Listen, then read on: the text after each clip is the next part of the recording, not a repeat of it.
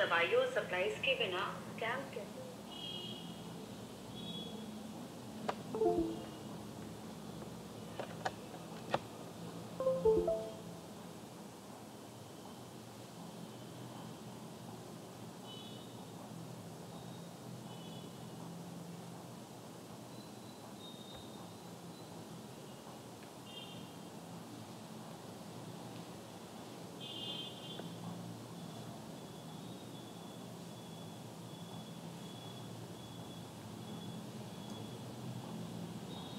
Yes, good evening everyone.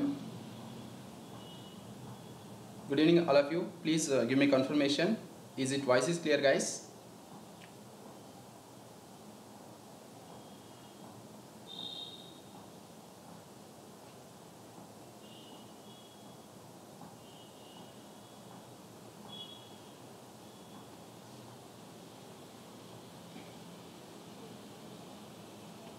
Yes, clear, okay.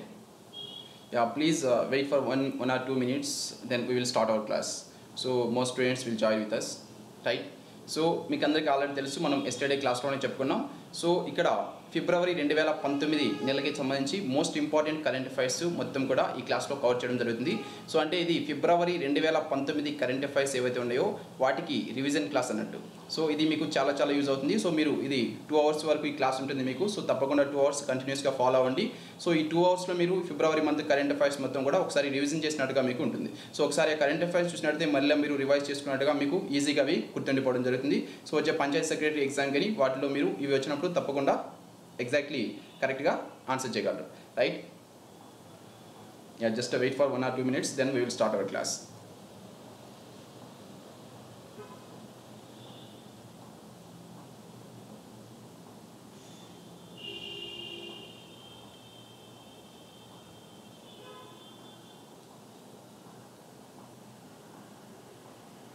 Right?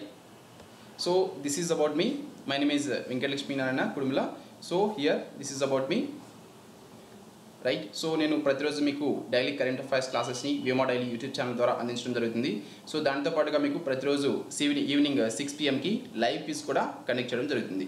So అలాగే నేను teach చేసిన world geography classes కూడా మీకు వ్యోమా డైలీ యూట్యూబ్ ఛానల్లో అవైలబుల్ ఉన్నాయి. సో వాటిని కూడా మీరు ఫాలో అవ్వచ్చు, రైట్ గైస్? సో ఈరోజు కరెంట్ అఫైర్స్ క్లాస్లో ఈ క్లాస్లో మనం ఇది 6 నుంచి ఆల్మోస్ట్ 8 వరకు ఈ క్లాస్ ఉంటుంది. 2 అవర్స్ ఉంటుంది. 2 అవర్స్లో మనం ఫిబ్రవరి 2019 కరెంట్ అఫైర్స్ మొత్తం కూడా ఆల్మోస్ట్ అన్ని కూడా ఒకసారి రివైజ్ చేయడం జరుగుతుంది. సో మనం ఫాస్ట్గా రివైజ్ చేద్దాం, ఎందుకంటే మీరంతా ఆల్మోస్ట్ అందరు కూడా ఈ daily current affairs classes follow అయి ఉంటారు కాబట్టి వ్యోమా డైలీ యూట్యూబ్ ఛానల్లో. సో మీరు కూడా ఇవి చాలా ఈజీగా చాలా త్వరగా రివైజ్ చేసేదానికి అవకాశం ఉంటుంది, right guys? Yeah, let's start our class. Yeah, so first of all మనం చూసినట్లయితే ఫిబ్రవరి మంత్లో సెంట్రల్ బడ్జెట్ని అలాగే ఆంధ్రప్రదేశ్ తెలంగాణ 2 స్టేట్ల బడ్జెట్ని కూడా ప్రవేశపెట్టడం జరిగింది. సో ఈ బడ్జెట్ల గురించి టోటల్గా మనం మన డైలీ కరెంట్ అఫైర్స్ క్లాస్లో క్లియర్గా డిస్కస్ చేసుకోవడం జరిగింది. సో ఇక్కడ ఈ సెంట్రల్ బడ్జెట్ అలాగే ఆంధ్రప్రదేశ్ తెలంగాణ ఈ 2 రాష్ట్రాల బడ్జెట్లకు సంబంధించి కొన్ని ముఖ్యమైన విషయాలు చాలా క్విక్గా మనం తెలుసుకుందాం. సో మొదటిగా వచ్చేసి సెంట్రల్ బడ్జెట్, తర్వాత మనం ఆంధ్రప్రదేశ్ బడ్జెట్ గురించి, లాస్ట్లో వచ్చేసి ఈ క్లాస్ లాస్ట్లో ఈ తెలంగాణ బడ్జెట్ అలాగే తెలంగాణ రాష్ట్రం యొక్క కరెంట్ అఫైర్స్ ఇవన్నీ కూడా డిస్కస్ చేసుకుందాం. సో ఇక్కడ ఆంధ్రప్రదేశ్ రాష్ట్రం యొక్క కరెంట్ అఫైర్స్ సపరేట్గా మనం డిస్కస్ చేసుకోవడం జరుగుతుంది. దీంట్లోనే ఫస్ట్ సెంట్రల్ కరెంట్ అఫైర్స్, అలాగే తర్వాత మనం కొన్ని మన ఆంధ్రప్రదేశ్ రాష్ట్రానికి సంబంధించిన కరెంట్ అఫైర్స్, అలాగే ఏపీ ఈ తాత్కాలిక budget vote on account budget ఏదైతే ఉందో దీని గురించి, తర్వాత కొన్ని కరెంట్ అఫైర్స్ ముఖ్యమైన కరెంట్ అఫైర్స్, తర్వాత మళ్ళీ లాస్ట్లో వచ్చేసి తెలంగాణ రాష్ట్రం యొక్క ఓట్ ఆన్ అకౌంట్ బడ్జెట్ అలాగే దానికి సంబంధించి కొన్ని ముఖ్యమైన కరెంట్ అఫైర్స్ ఇలా మనం డిస్కస్ చేసుకుందాం, right? So first of all మనం చూసినట్లయితే 2019-20 తాత్కాలిక బడ్జెట్ ఇంటరిమ్ బడ్జెట్ ఏదైతే ఉందో సెంట్రల్ గవర్నమెంట్ది, దాన్ని మొత్తం 27.84 లక్షల కోట్లతో ఈ కేంద్ర బడ్జెట్ని ప్రవేశపెట్టడం జరిగింది. సో ఈ ఫిగర్ మనకి చాలా చాలా ఇంపార్టెంట్. 2019-20 తాత్కాలిక బడ్జెట్ ఎంతో ప్రవేశపెట్టారు? 27.84 లక్షల కోట్లు. సో దీంట్లో ప్రవేశపెట్టింది, దీన్ని పార్లమెంట్లో ప్రవేశపెట్టింది యాక్చువల్గా మన భారతదేశం యొక్క కేంద్ర ఆర్థిక శాఖ మంత్రి అరుణ్ జైట్లీ. సో అరుణ్ జైట్లీకి ఆ టైంలో హెల్త్ బాగుండకపోయేసరికి సో ఆ ప్లేస్లో పీయూష్ గోయల్, రైల్వే శాఖ మంత్రి అయిన పీయూష్ గోయల్ అప్పుడు మన భారతదేశం యొక్క కేంద్ర ఆర్థిక శాఖ మంత్రిగా ఉన్నారు. సో పార్లమెంట్లో ఈ 2019-20 తాత్కాలిక బడ్జెట్ని ప్రవేశపెట్టిన వ్యక్తి పీయూష్ గోయల్, రైట్. సో అలాగే దీంట్లో మనం చూసుకుంటే 5 లక్షల లోపు ఉన్న ఆదాయపు 5 లక్షల లోపు ఎవరైతే కలిగి ఉంటారో సో వారికి పూర్తిగా పన్నుని మినహాయించడం జరిగింది. సో ఇది చాలా ఇంపార్టెంట్. సో మన భారతదేశంలో 5 లక్షల కంటే ఎవరైతే తక్కువ ఆదాయం కలిగి ఉంటారో వారికి పూర్తిగా ఈ పన్నుని మినహాయించడం జరిగింది. సో దీని గురించి మనం ఇంకా క్లియర్గా ముందు డిస్కస్ చేసుకుందాం.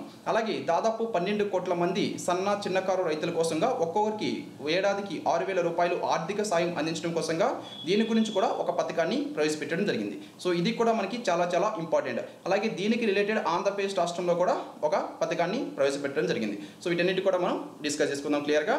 అలాగే ప్రామాణిక తగ్గింపు స్టాండర్డ్ డిడక్షన్ పరిమితిని కూడా 40,000 రూపాయల నుంచి 50,000కి పెంచడం జరిగింది. అలాగే మనం చూసినట్లయితే జాతీయ గ్రామీణ ఉపాధి హామీ పథకం, మహాత్మా గాంధీ జాతీయ గ్రామీణ ఉపాధి హామీ పథకం ఏదైతే ఉందో దీనికి 60,000 కోట్ల రూపాయలని 2019-20 తాత్కాలిక బడ్జెట్లో కేటాయించడం జరిగింది. సో ఎంత కేటాయించారనేది ఈ పథకానికి మనకి చాలా చాలా ఇంపార్టెంట్. ఈ పథకం గురించి మనం క్లియర్గా కూడా డిస్కస్ చేసుకోవడం జరిగింది. సో ఈ ఫిగర్ గుర్తుపెట్టుకోండి, 60,000 కోట్లు, రైట్. సో అలాగే మన భారతదేశంలో గోవుల్ని రక్షించడం కోసంగా ఈ గో సంపద యొక్క వృద్ధి కోసంగా రాష్ట్రీయ కామధేను ఆయోగ్ని ఏర్పాటు చేయాలని కూడా దీంట్లో ప్రవేశపెట్టడం జరిగింది ఈ 2019-20 తాత్కాలిక బడ్జెట్లో. సో గో సంపద వృద్ధికి 2019-20 తాత్కాలిక బడ్జెట్లో దేన్ని తీసుకురాబోతున్నారు? రాష్ట్రీయ కామధేను ఆయోగ్, దీన్ని ఏర్పాటు చేయాలని చెప్పేసి నిర్ణయం తీసుకోవడం జరిగింది. అలాగే రక్షణ బడ్జెట్ తొలిసారిగా 3 లక్షల కోట్లని దాటి దీంట్లో పెట్టడం జరిగింది. రాబోయే 5 ఏళ్లలో 1,00,000 గ్రామాలు డిజిటల్ గ్రామాలుగా మార్చాలని కూడా ఈ బడ్జెట్లో పెట్టడం జరిగింది. అలాగే ఈ ఒక సొంతిల్లు కలిగి ఉండి దాని తర్వాత రెండో సొంతిల్లు కనుక కలిగి ఉన్నట్టయితే వారికి రెండో సొంతిల్లు పైన ఈ వచ్చే అద్దె ఏదైతే ఉందో ఆ అద్దె పైన కూడా పన్ను రాయితీని ఇస్తున్నట్టుగా ఈ బడ్జెట్లో ప్రవేశపెట్టడం జరిగింది, రైట్. సో ఇవి క్విక్ పాయింట్స్. అలాగే ఫార్మర్స్ కోసంగా మనం చూసినట్లయితే ప్రధానమంత్రి కిసాన్ సమ్మాన్ నిధి పథకం. సో ఇది మనకి చాలా చాలా ఇంపార్టెంట్. దీని గురించి మనం చాలాసార్లు కూడా డిస్కస్ చేసుకోవడం జరిగింది. సో అలాగే మనం ఇక్కడ చూసినట్లయితే కార్మికుల కోసం అన్ఆర్గనైజ్డ్ వర్కర్స్ కోసంగా ప్రధానమంత్రి శ్రమ్ యోగి మాన్ధన్ యోజన పథకం. సో ఈ ప్రధానమంత్రి శ్రమ్ యోగి మాన్ధన్ యోజన పథకం గురించి మొదటిగా తెలుసుకుందాం. సో దీన్ని ఫిబ్రవరి 15, 2019 నుంచి మన భారతదేశంలో ఇంప్లిమెంట్ చేయడం జరిగింది. సో దీనివల్ల మన భారతదేశంలో ఉన్న అన్ఆర్గనైజ్డ్ సెక్టర్ వర్కర్స్ అంటే అసంఘటిత కార్మికులు, రిక్షా కార్మికులు కానీ, అలాగే మనం చూసినట్లయితే ఆటో డ్రైవర్లు కానీ, భవన నిర్మాణ కార్మికులు కానీ, వ్యవసాయ కూలీలు కానీ వీరందరికీ కూడా ఈ పథకంలో లబ్ధి చేకూరడం జరుగుతుంది.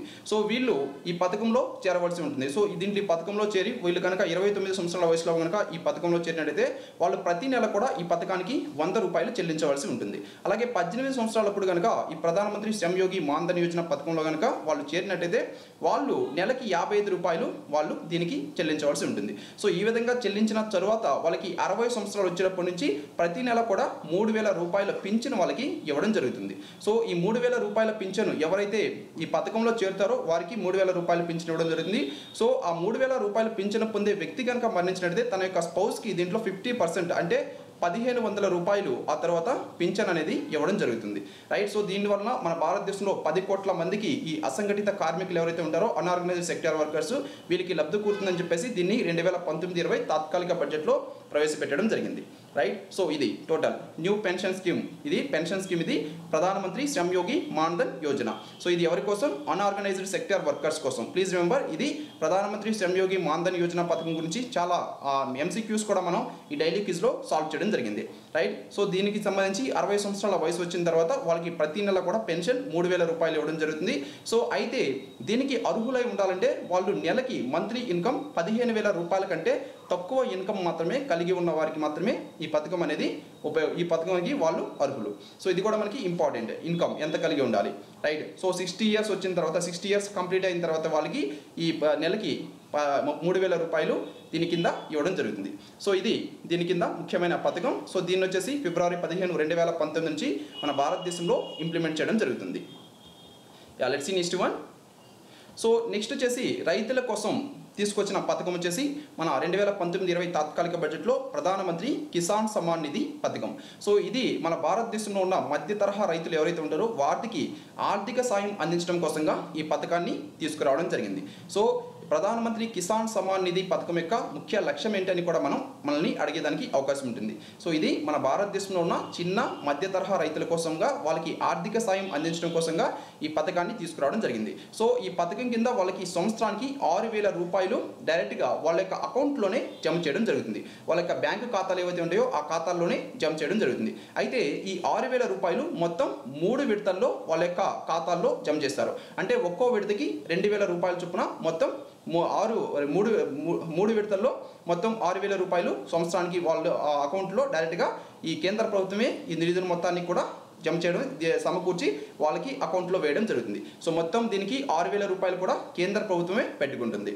రైట్. సో అలాగే మనం చూసినట్లయితే సుమారు 12 కోట్ల మంది సన్న మధ్య తరహా రైతుల కుటుంబాలకి ఈ పథకం వలన ప్రయోజనం కలుగుతుందని చెప్పేసి కూడా తెలపడం జరిగింది. సో ప్రస్తుత ఆర్థిక సంవత్సరం నుంచే ఈ పథకాన్ని వాళ్ళు ఇంప్లిమెంట్ చేయడం జరిగింది. అంటే డిసెంబర్ 1, 2018 నుంచే ఈ పథకాన్ని అమలు చేయడం జరిగింది. సో ఈ పథకంతో కేంద్ర ప్రభుత్వం పైన మొత్తం 75,000 కోట్ల రూపాయలు భారం పడింది. సో 2019-20 తాత్కాలిక బడ్జెట్లో 75,000 కోట్ల రూపాయలని ఈ ప్రధానమంత్రి కిసాన్ సమ్మాన్ నిధి పథకానికి వాళ్ళు చేకూర్చడం జరిగింది. Right. So here so total రైతులకు వచ్చేసి నగదు సాయం ఎంత? సంవత్సరానికి 6,000 రూపాయలు. సో ఒక్కో విడతకి ఎంత చొప్పున ఈ రైతుల యొక్క బ్యాంకు ఖాతాల్లో బదిలీ చేస్తారు? 2,000 రూపాయలు. 2019-20లో ఈ పథకానికి ఎంత కేటాయించారు? 2019-20 తాత్కాలిక బడ్జెట్లో 75,000 కోట్ల రూపాయలను దీనికి కేటాయించడం జరిగింది. సో ఇది మొత్తం ఈ ప్రధానమంత్రి కిసాన్ సమ్మాన్ నిధి పథకం గురించి. సో ఇక్కడ మనం చూసినట్లయితే ఈ ప్రధానమంత్రి కిసాన్ సమ్మాన్ నిధి పథకం so total 6,000. So 12 crore farmers దీనివల్ల ఉపయోగం పొందడం జరుగుతుంది. రైట్. సో హియర్ 5 ఎకరాల లోపు భూమి అలాగే 12 కోట్ల మంది రైతులకి ఈ పథకం కింద ప్రయోజనం చేకూరుస్తుంది. రైట్. సో దీన్ని ఫిబ్రవరి 24వ తేదీన ప్రధానమంత్రి కిసాన్ సమ్మాన్ నిధి పథకాన్ని ప్రారంభించడం జరిగింది. సో దీన్ని 2019-20 తాత్కాలిక బడ్జెట్లో ప్రవేశపెట్టడం జరిగింది. అయితే దీన్ని మొట్టమొదటిసారిగా ఎప్పటి నుంచి ప్రారంభించారనేది కూడా మనకి చాలా ఇంపార్టెంట్. సో దీన్ని ఫిబ్రవరి 24, 2019న మన భారతదేశం యొక్క ప్రధాని నరేంద్ర మోడీ ఉత్తరప్రదేశ్ రాష్ట్రంలోని గోరఖ్పూర్లో దీన్ని ప్రారంభించడం జరిగింది. సో ఇది మనకి చాలా ఇంపార్టెంట్. ప్రధానమంత్రి కిసాన్ సమ్మాన్ నిధి పథకాన్ని ఎక్కడ ప్రారంభించారు, ఎవరు ప్రారంభించారు, ఎప్పుడు ప్రారంభించారు? రైట్. సో దీన్ని ఫిబ్రవరి 24, 2019న మన భారతదేశం యొక్క ప్రధాని నరేంద్ర మోడీ ఉత్తరప్రదేశ్ రాష్ట్రంలోని గోరఖ్పూర్లో దీన్ని మొట్టమొదటిసారిగా ప్రారంభించడం జరిగింది. సో 24వ తేదీనే కొంతమందికి ఈ పథకం కింద మొదటి విడత 2,000 రూపాయలు వాళ్ళ యొక్క ఖాతాల్లో జమ చేయడం జరిగింది. ఎస్ రేష్మ గారు, excellent. Right. So here absolutely ఇది మనకి చాలా ఇంపార్టెంట్. సో అలాగే మనం ఇక్కడ చూసినట్లయితే నెక్స్ట్ సో ఈ పథకం కింద ఇంకా 2019-20 తాత్కాలిక బడ్జెట్లో తీసుకొచ్చిన ముఖ్యమైన విషయాలు వచ్చేసి మత్స్యరంగం ఏదైతే ఉందో మన భారతదేశంలో ఈ మత్స్యరంగం చేపల రంగం అభివృద్ధి కోసంగా నిరంతరంగా నిర్దిష్టంగా వాటి మీద దృష్టి సారించడం కోసంగా వీలుగా ఒక ప్రత్యేక మత్స్య శాఖని కూడా ఏర్పాటు చేయనట్టుగా ఈ పథకం ఈ 2019-20 తాత్కాలిక బడ్జెట్లో తెలపడం జరిగింది. అలాగే పశు పోషణ చేపల పెంపకం చేపట్టిన రైతులకి 2% వడ్డీ రాయితీని కూడా దీంట్లో ఇవ్వడం జరిగింది.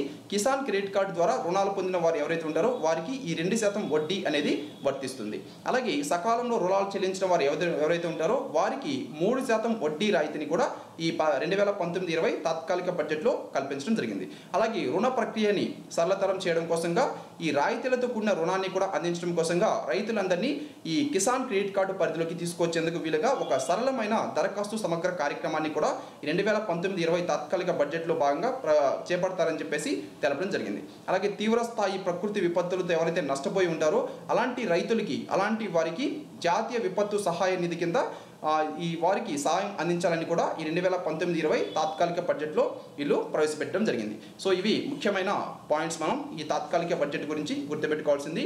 అలాగే నెక్స్ట్ మనం చూసినట్లయితే సో హియర్ ప్రధానమంత్రి కిసాన్ సమ్మాన్ నిధి పథకం ఇది సెంట్రల్ గవర్నమెంట్ మొత్తం దీనికి ఫండ్స్ ఇవ్వడం జరుగుతుంది. సో ఇదే తరహాలో మన ఆంధ్రప్రదేశ్ రాష్ట్రంలో అన్నదాత సుఖీభావ పథకాన్ని ప్రారంభించడం జరిగింది. సో ఈ అన్నదాత సుఖీభావ పథకానికి కూడా ఎవరైతే 5 ఎకరాల కంటే తక్కువ భూమి కలిగి ఉంటారో 5 ఎకరాలు లేదా అంతకంటే తక్కువ సాగు భూమి కలిగి ఉంటారో వారికి నెలకి 15,000 రూపాయలు ఇవ్వనున్నట్టుగా ఆంధ్రప్రదేశ్ రాష్ట్రం యొక్క ముఖ్యమంత్రి చంద్రబాబు నాయుడు ప్రకటించడం జరిగింది. సో ఇక్కడ 15,000 రూపాయలు మనం తీసుకుంటే 6,000 రూపాయలు ఇక్కడ కేంద్ర ప్రభుత్వం దీనికి ఇవ్వడం జరుగుతుంది. సో మిగతా 9,000 రూపాయలు రాష్ట్ర ప్రభుత్వం దీనికి నిధులు ఇవ్వడం జరుగుతుంది. సో ఈ విధంగా ఈ 15,000 రూపాయలు ఇవ్వడం కోసంగా అన్నదాత సుఖీభావ పథకాన్ని మన ఆంధ్రప్రదేశ్ రాష్ట్రంలో ప్రారంభించడం జరిగింది. రైట్. ఆంధ్రప్రదేశ్ కిసాన్ సమ్మాన్ ఆంధ్రప్రదేశ్లో ప్రారంభించిన పథకం రైతుల కోసం ఆర్థిక సాయం అందించడం కోసం అన్నదాత సుఖీభవ.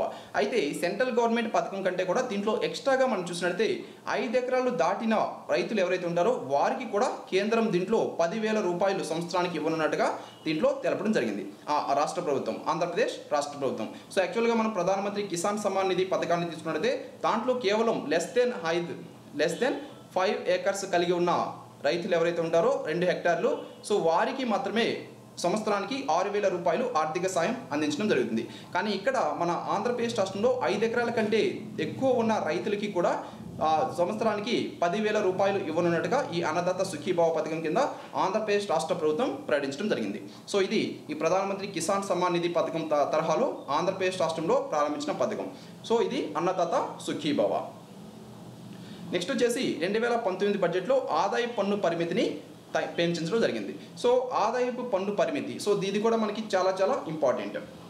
సో హియర్ ఆదాయ పన్ను పరిమితిని 5 లక్షలకి కేంద్ర ప్రభుత్వం పెంచడం జరిగింది. సో అంటే మన భారతదేశంలో ప్రస్తుతం 5 లక్షలు అంతకంటే తక్కువ ఎవరైతే ఇన్కమ్ కలిగి ఉంటారో వారికి ఈ పన్ను ఏదైతే ఉందో దీని మీద కట్టించుకునే పన్ను 5% ఉంటుంది దీని మీద యాక్చువల్గా. సో ఈ 5% పన్నుని మినహాయించడం జరిగింది. అలాగే పొదుపు కానీ పెట్టుబడులు ఇలాంటి వాటిల్లో కనుక వాళ్ళు పెట్టుబడులు కానీ చేస్తున్నట్టయితే అలాంటి వాళ్ళు 6,50,000 వరకు పన్ను ఆదాయం కలిగి ఉన్నా సరే వారికి ఎలాంటి పన్ను కూడా విధించబడదని చెప్పేసి ఈ బడ్జెట్లో దీన్ని తెలపడం జరిగింది. సో ఇవి రెండు మనకి చాలా చాలా ఇంపార్టెంట్. ఆదాయం పన్ను పరిమితిని 5 లక్షలకి కేంద్రం పెంచడం జరిగింది. అలాగే పొదుపు పెట్టుబడులతో కలిపి ఈ ఆదాయపు పన్ను పరిమితిని 6.5 లక్షలకి పెంచడం జరిగింది. రైట్. సో ఈ విధంగా మనం చూసినట్లయితే ప్రస్తుతం మన భారతదేశంలో పన్ను శాతాలు ఈ విధంగా ఉన్నాయి. సో 2,50,000 కనుక ఆదాయం కలిగి ఉన్నట్టయితే ప్రస్తుతం మన భారతదేశంలో వారికి ఎలాంటి పన్ను కూడా వాళ్ళ దగ్గర కట్టించుకొనబడదు.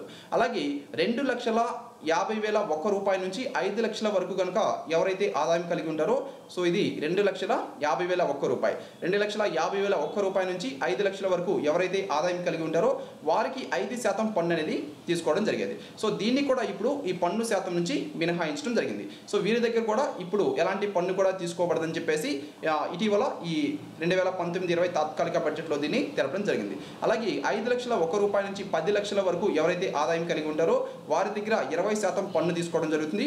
10,01 రూపాయల నుంచి ఆ పైన ఎవరైతే ఆదాయం కలిగి ఉంటారో వారి దగ్గర 30% పన్నుని సేకరించడం జరుగుతుంది. సో ఈ పన్ను శాతాలు ప్రజెంట్ మన భారతదేశంలో ఈ విధంగా ఉన్నాయి. సో ఈ పన్ను శాతాలు కూడా మనకి చాలా చాలా ఇంపార్టెంట్. 5%, 20%, 30%. స్టేట్ బడ్జెట్స్ కూడా మనం డిస్కస్ చేసుకుందాం. స్టేట్ బడ్జెట్స్ నెక్స్ట్ వస్తాయి. తెలంగాణ స్టేట్ బడ్జెట్ అలాగే ఆంధ్రప్రదేశ్ రాష్ట్రం బడ్జెట్ రెండు కూడా రావడం జరుగుతుంది. సో టోటల్ మనం ఒక ప్రాసెస్లో మనం డిస్కస్ చేసుకోవడం జరుగుతుంది. రైట్. సో ప్రజెంట్ మనం సెంట్రల్ బడ్జెట్ డిస్కస్ చేసుకుంటున్నాం. నెక్స్ట్ వచ్చేసి డిఫెన్స్ బడ్జెట్ 2019-20 తాత్కాలిక బడ్జెట్లో ఈ డిఫెన్స్కి సంబంధించి మొత్తం 3,18,931.22 కోట్ల రూపాయలని దీనికోసంగా ఇవ్వడం జరిగింది. సో 3 లక్షలకి మించి ఈ డిఫెన్స్కి బడ్జెట్ అనేది కేటాయించడం ఇదే మొదటిసారిగా మనం చెప్పుకోవచ్చు. అలాగే డిఫెన్స్ పెన్షన్ కానీ అమౌంట్ దీనికి సంబంధించి కూడా 1,12,079.57 కోట్ల రూపాయలని 2019-20 తాత్కాలిక బడ్జెట్లో కేటాయించడం జరిగింది. సో డిఫెన్స్ కోసం ఎంత కేటాయించారు, సో ఇది ఇంపార్టెంట్. అలాగే హెల్త్కి సంబంధించి మన భారతదేశంలో యొక్క 22వ ఎయిమ్స్ని హర్యానా రాష్ట్రంలో ఏర్పాటు చేయనున్నట్టుగా ఈ బడ్జెట్లో తెలపడం జరిగింది. భారతదేశం యొక్క 22వ ఎయిమ్స్ని ఎక్కడ సెటప్ చేస్తున్నారో హర్యానా రాష్ట్రంలో. అలాగే Mahatma Gandhi national rural employment guarantee act, so Mahatma Gandhi జాతీయ గ్రామీణ హామీ పథకం ఏదైతే ఉందో దీనికోసంగా 2019-20 తాత్కాలిక బడ్జెట్లో 60,000 కోట్ల రూపాయలని కేటాయించడం జరిగింది. చాలా చాలా ఇంపార్టెంట్, 60,000 కోట్ల రూపాయలు. అలాగే ఫిస్కల్ ప్రోగ్రామ్ ఫిస్కల్ డెఫిసిట్ 3.4% అని చెప్పేసి 2019-20 తాత్కాలిక బడ్జెట్లో తెలపడం జరిగింది. సో దీని యొక్క టార్గెట్ వచ్చేసి 2021 ఆర్థిక సంవత్సరం నాటికి 3% టార్గెట్ పెట్టుకున్నామని కూడా దీంట్లో తెలపడం జరిగింది. సో ప్లీజ్ రిమెంబర్ ఇవి మనకి చాలా చాలా important. So here RRB NTPC ఎగ్జామ్కి సంబంధించి గ్రాండ్ టెస్ట్ మీకు వేమా కండక్ట్ చేయడం జరుగుతుంది. సో దీంట్లో మొత్తం 20 గ్రాండ్ టెస్ట్లు ఉంటాయి. సో ఇవన్నీ కూడా మీకు తెలుగు మీడియంలో వేమా కండక్ట్ చేయడం జరుగుతుంది. సో వీటి కనుక మీరు రిజిస్ట్రేషన్ అవ్వాలనుకుంటే ఈ లింక్ క్లిక్ చేసి మీరు ఈ ఎగ్జామ్స్కి రిజిస్టర్ అవ్వచ్చు. ఈ లింక్ని మేము ఈ వీడియో కింద డిస్క్రిప్షన్లో కూడా ప్రొవైడ్ చేస్తున్నాం. సో ఆ లింక్ క్లిక్ చేసి డైరెక్ట్గా ఈ ఎగ్జామ్స్కి రిజిస్టర్ అయ్యి మీరు వీటిని రాసుకోవచ్చు. అలాగే దీని గురించి మీకు ఎలాంటి డిస్కౌంట్ కావాలన్నా దీని గురించి మీకు ఎలాంటి డౌట్స్ ఉన్నా సరే ఈ మొబైల్ నెంబర్స్ని కనుక మీరు కాంటాక్ట్ అయితే మీకు టోటల్ డీటెయిల్స్ ప్రొవైడ్ చేయడం జరుగుతుంది. ఆన్లైన్ ఎగ్జామ్స్కి సంబంధించిన లింక్ కూడా మీకు లైవ్ చాట్లో ఇవ్వడం జరిగింది. సో డైరెక్ట్గా దాన్ని క్లిక్ చేసి మీరు వీటికి రిజిస్టర్ అవ్వచ్చు. సో నెక్స్ట్ వచ్చేసి కేంద్ర ఆర్థిక మరియు రైల్వే శాఖ మంత్రి అయిన పీయూష్ గోయల్కి సస్టైనబుల్ ఎనర్జీ సొల్యూషన్స్ కోసం 4వ కార్నర్ బహుమతిని ఇతనికి ఇవ్వడం జరిగింది. సో ఇతనికి సస్టైనబుల్ ఎనర్జీ సొల్యూషన్స్ కోసంగా కేంద్ర ఆర్థిక మరియు రైల్వే శాఖ మంత్రి ఇతను ఫిబ్రవరి మంత్లో సో ఇతనికి 4వ కార్నెట్ బహుమతిని ఇటీవల అందించడం జరిగింది. 2019 సంవత్సరంలో 4వ కార్నెట్ బహుమతి యొక్క గ్రహీత ఎవరు? మన పీయూష్ గోయల్. కేంద్ర ఆర్థిక మరియు రైల్వే శాఖ మంత్రి అయిన పీయూష్ గోయల్కి ఈ అవార్డుని ఇవ్వడం జరిగింది. మానవ అంతరిక్షయాన కేంద్రాన్ని బెంగళూరులో ప్రారంభించిన ఇస్రో. సో మన భారత అంతరిక్ష పరిశోధన సంస్థ ఇటీవల human space flight centre, so ఇది గగన్యాన్ ప్రాజెక్ట్ ఏదైతే ఉందో హ్యూమన్ ఫ్లైస్, మన భారతదేశం మొట్టమొదటిసారిగా ఈ గగన్యాన్ ప్రాజెక్ట్ ద్వారా మనుషుల్ని ఈ అంతరిక్షంలోకి పంపించాలని చెప్పేసి దీనికి సంబంధించి ప్లాన్ చేస్తుంది. సో దీనికోసంగా మానవ అంతరిక్షయాన కేంద్రాన్ని బెంగళూరులో, కర్ణాటక రాష్ట్రంలోని బెంగళూరులో భారత అంతరిక్ష పరిశోధన సంస్థ ప్రారంభించడం జరిగింది. Human space flight centre, so దీన్ని ప్రారంభించింది భారత అంతరిక్ష పరిశోధన సంస్థ ఇస్రో. సో దీన్ని ప్రారంభించింది వచ్చేసి ఇస్రో యొక్క మాజీ చైర్మన్ అయిన డాక్టర్ కె కస్తూరి రంగన్ దీన్ని ప్రారంభించడం జరిగింది.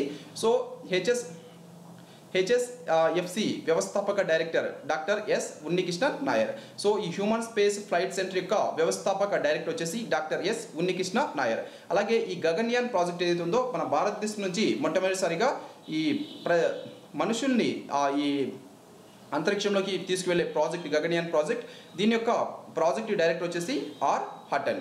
సో ఇది మనకి చాలా important, Gaganyaan project director are Hutton. అలాగే హ్యూమన్ స్పేస్ ఫ్లైట్ సెంటర్ని ఇటీవల భారత అంతరిక్ష పరిశోధన సంస్థ ఎక్కడ ఏర్పాటు చేసింది?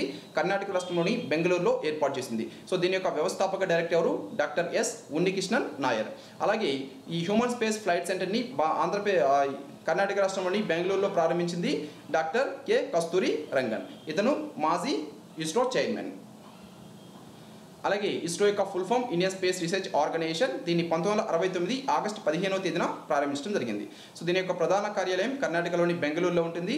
అలాగే భారత అంతరిక్ష పరిశోధన సంస్థ యొక్క మొట్టమొదటి చైర్మన్ వచ్చేసి గుజరాత్ రాష్ట్రానికి చెందిన విక్రమ్ సారాభాయ్. దీని యొక్క మాజీ చైర్మన్, ఇస్రో యొక్క 9వ చైర్మన్ ఏఎస్ కిరణ్ కుమార్, ఇతను కర్ణాటక రాష్ట్రానికి చెందిన వ్యక్తి.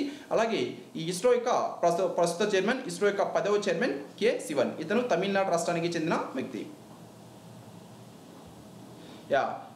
Here it is also very important.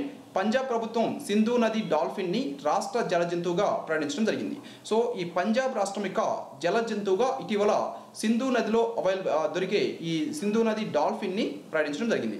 So Sindhu నది డాల్ఫిన్ని ఇటీవల ఏ రాష్ట్రం తమ యొక్క జల జంతువుగా ప్రకటించింది? పంజాబ్ రాష్ట్ర ప్రభుత్వం దీన్ని ఇటీవల తమ యొక్క జల జంతువుగా ప్రకటించడం జరిగింది.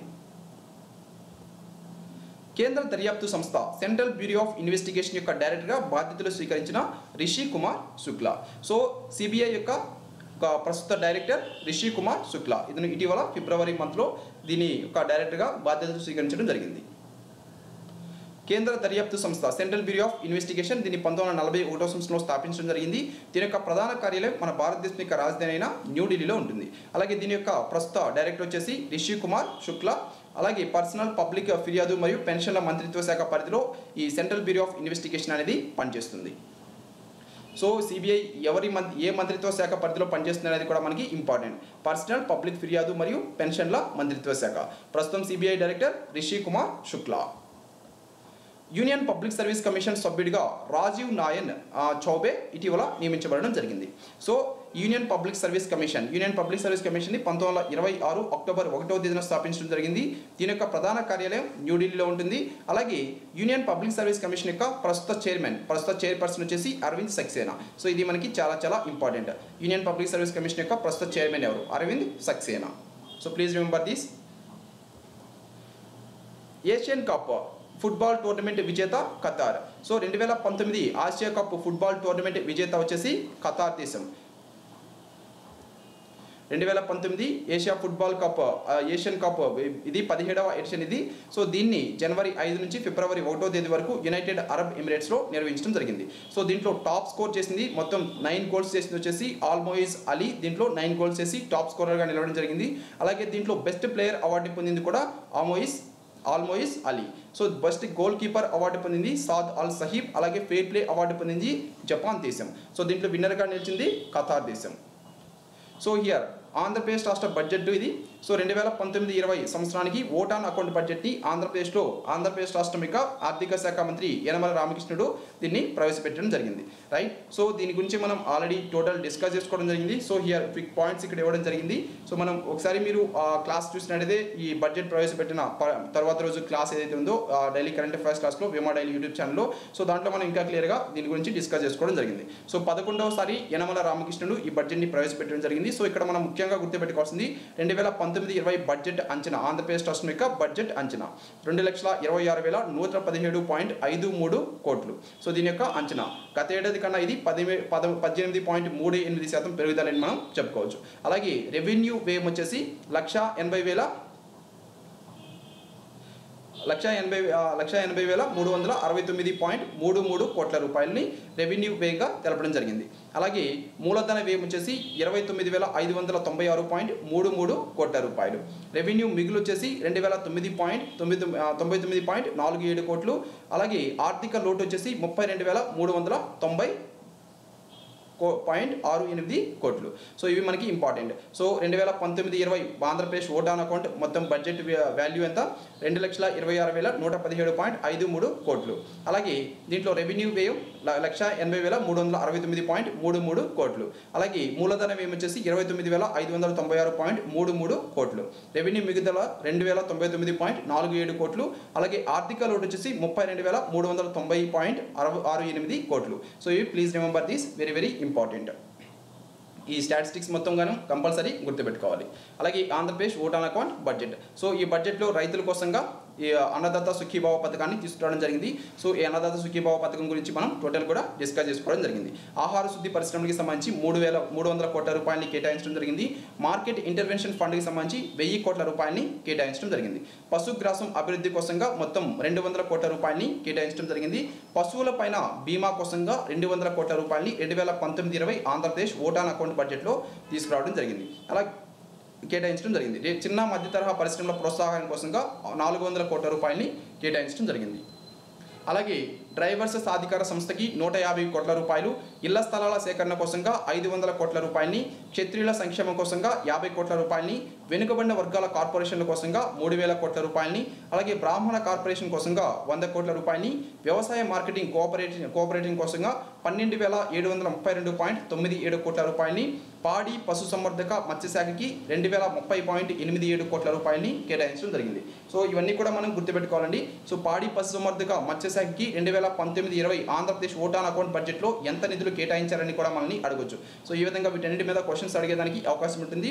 అలాగే అటవీ పర్యావరణ శాస్త్ర సాంకేతిక రంగాలకి సంబంధించి 2019-20 ఆంధ్రప్రదేశ్ ఓట్ ఆన్ అకౌంట్ బడ్జెట్లో 431.93 కోట్ల రూపాయలని కేటాయించడం జరిగింది. వెనుకబడిన తరగతుల సంక్షేమానికి 8,242.64 కోట్ల రూపాయలని కేటాయించారు. ఉన్నత విద్యాశాఖ కోసంగా 3,171.63 కోట్ల రూపాయలని కేటాయించారు. సెకండరీ విద్యాశాఖకి వచ్చేసి 3,171.63 కోట్ల రూపాయలు. అలాగే విద్యుత్ మౌలిక వనరులకి సంబంధించి 5,473.83 కోట్ల రూపాయలని, అలాగే పౌర సరఫరాల శాఖకు వచ్చేసి 3,763.42 కోట్ల రూపాయలని, ఆర్థిక శాఖకు వచ్చేసి 51,841.69 కోట్ల రూపాయలని 2019-20 ఆంధ్రప్రదేశ్ ఓట్ ఆన్ అకౌంట్ బడ్జెట్లో కేటాయించడం జరిగింది. అలాగే సాధారణ పరిపాలన కోసంగా 11,117.56 కోట్ల రూపాయలని, వైద్యం ఆరోగ్యం కుటుంబ సంక్షేమం కోసంగా 10,032.15 కోట్ల రూపాయలని కేటాయించడం జరిగింది. అలాగే హోంశాఖకు వచ్చేసి 2019-20 ఆంధ్రప్రదేశ్ ఓట్ ఆన్ అకౌంట్ బడ్జెట్లో 6,397.94 కోట్ల రూపాయలని కేటాయించారు. గృహ నిర్మాణానికి 4,079.10 కోట్ల రూపాయలని కేటాయించడం జరిగింది.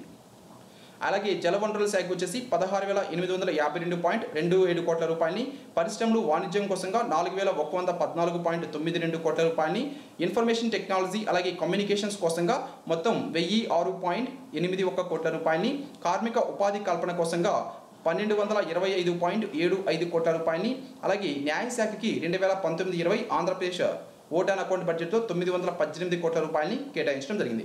శాసనసభ వ్యవహారాల శాఖ వచ్చేసి 149.9 కోట్ల రూపాయలు, పురపాలక పట్టణాభివృద్ధి శాఖకి 7,979.34 కోట్ల రూపాయలు, అలాగే మైనార్టీ సంక్షేమానికి వచ్చేసి 1,308.73 కోట్ల రూపాయలని, రెవెన్యూ శాఖకి 5,546.94 కోట్ల రూపాయలని, ప్రభుత్వ రంగ సంస్థల కోసంగా 2.56 కోట్ల రూపాయలని 2019-20 ఆంధ్రప్రదేశ్ ఓటాన్ అకౌంట్ బడ్జెట్లో కేటాయించడం జరిగింది. అలాగే ప్రణాళిక విభాగానికి 1403 కోట్ల రూపాయలని, పంచాయతీరాజ్ గ్రామీణ అభివృద్ధికి, సో ఇది చాలా ఇంపార్టెంట్, పంచాయతీరాజ్ గ్రామీణ అభివృద్ధికి 35,182.61 కోట్ల రూపాయలని కేటాయించడం జరిగింది. అలాగే ఆర్టీజీఎస్కి వచ్చేసి 172.12, దివ్యాంగుల సంక్షేమానికి 70 కోట్లు, కాపుల సంక్షేమానికి వచ్చేసి 1000 కోట్ల రూపాయలు, అలాగే సౌకర్యాలకు ఎస్సీ కాంపోనెంట్ నుంచి 6,600.56 కోట్ల రూపాయలు, అలాగే వైశ్యుల సంక్షేమానికి 50 కోట్ల రూపాయలని, రోడ్లు భవనాలు రవాణా శాఖకు వచ్చేసి 5,382.83 కోట్ల రూపాయలని కేటాయించడం జరిగింది. రైట్. సో అలాగే మహిళా, శిశు, దివ్యాంగులు, వృద్ధులు వీళ్ళకి వచ్చేసి 3,480.66 కోట్ల రూపాయలని కేటాయించారు. సర్వీసులు, ట్రేడ్లకి వీటికి సంబంధించి 1982.74 కోట్ల రూపాయలని కేటాయించడం జరిగింది. మైనారిటీలకి దుల్హాన్ పథకం కింద మొత్తం 100 కోట్ల రూపాయలని కేటాయించారు. చంద్రన్న పెళ్లి కానుక పథకం ఏదైతే ఉందో ఈ పథకం కింద ఎస్సీలకి 128 కోట్ల రూపాయలని 2019-20 ఆంధ్రప్రదేశ్ ఓటాన్ అకౌంట్ బడ్జెట్లో కేటాయించడం జరిగింది. 8-10 తరగతుల విద్యార్థుల మధ్యాహ్న భోజన పథకం కోసంగా 156 కోట్ల రూపాయలని, చేనేతల కోసంగా 225 కోట్ల రూపాయలని, అన్నా క్యాంటీన్లు ఏవైతే ఉన్నాయో ఆంధ్రప్రదేశ్ రాష్ట్రంలో ఏర్పాటు చేసినవి 5 రూపాయలకి మధ్యాహ్న భోజనం, సో ఈ క్యాంటీన్ల కోసంగా 300 కోట్ల రూపాయలని, డ్వాక్రా మహిళలకి వడ్డీ లేని రుణాల కింద 1100 కోట్ల రూపాయలని కేటాయించడం జరిగింది. అలాగే ముఖ్యమంత్రి యువనేస్తం, ఆంధ్రప్రదేశ్ రాష్ట్రంలో నిరుద్యోగులు ఎవరైతే ఉన్నారో వారికి ప్రస్తుతం నెలకి 2,000 రూపాయలు ఇవ్వడం జరుగుతుంది. సో దీనికోసంగా ముఖ్యమంత్రి యువనేస్తం పథకానికి 2019-20 ఆంధ్రప్రదేశ్ ఓటాన్ అకౌంట్ బడ్జెట్లో 1,200 కోట్ల రూపాయలని కేటాయించడం జరిగింది. సో ఇవి మనకి ఇంపార్టెంట్. సో ఇవి రీసెంట్గా లాంచ్ చేసినాయి కాబట్టి ముఖ్యమంత్రి యువనేస్తం పథకం కానీ అలాగే అన్నా క్యాంటీన్లు కానీ ఇవి ఇంపార్టెంట్, రైట్. వృద్ధాప్య వితంతు పింఛన్ల కోసంగా 1,401 కోట్ల రూపాయలని, ఎన్టీఆర్ విదేశీ విద్యా పథకానికి 100 కోట్ల రూపాయలని, పింఛన్ల కింద విభిన్న ప్రతిభావంతుల కోసంగా 2,133 కోట్ల రూపాయలని, ఉపాధి హామీ పథకానికి, సో దీనికి మనం చూసినట్లయితే యాక్చువల్గా ఈ మహాత్మా గాంధీ ఉపాధి హామీ పథకం ఏదైతే ఉందో దీనికి 90:10గా ఈ దీంట్లో నిధులు అనేది ఇవ్వడం జరుగుతుంది. అంటే 90% దీంట్లో నిధులు వచ్చేసి సెంట్రల్ గవర్నమెంట్, 10% వచ్చేసి స్టేట్ గవర్నమెంట్ పెట్టుకోవాల్సి ఉంటుంది. సో ఈ 10% నిధులు చేకూర్చడం కోసంగా ఉపాధి హామీ పథకానికి 2019-20 ఆంధ్రప్రదేశ్ ఓటాన్ అకౌంట్ బడ్జెట్లో 1000 కోట్ల రూపాయలని కేటాయించడం జరిగింది.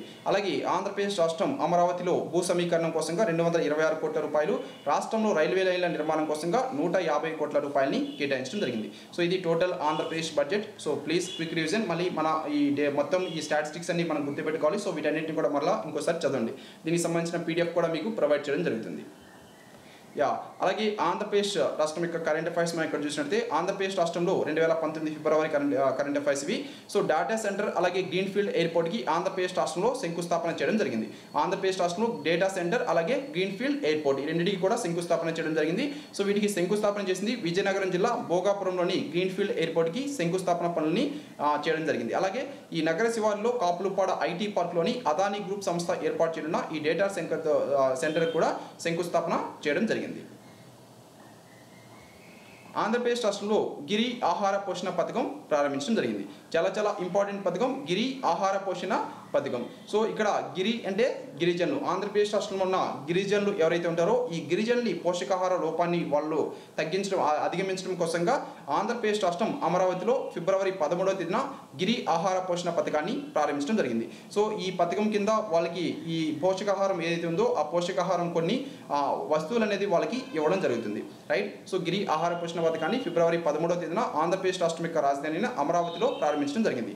గిరి ఆహార పోషణ యొక్క ముఖ్య ఉద్దేశం ఏంటి? గిరిజనులు పోషకాహార లోపాన్ని అధిగమించడం కోసంగా వాళ్ళకి కొన్ని రకాలైన పోషకాహారాలు ఈ పథకం కింద వాళ్ళకి ప్రొవైడ్ చేయడం జరుగుతుంది. ముత్యాల ఎత్తిపోతల పథకానికి ముఖ్యమంత్రి దీనికి శంకుస్థాపన చేయడం జరిగింది. So please answer this question. ముత్యాల ఎత్తిపోతల పథకాన్ని ఏ స్టేట్ ఏ నది మీద దీన్ని నిర్మిస్తున్నారు? ముత్యాల ఎత్తిపోతల పథకం. Quick guys.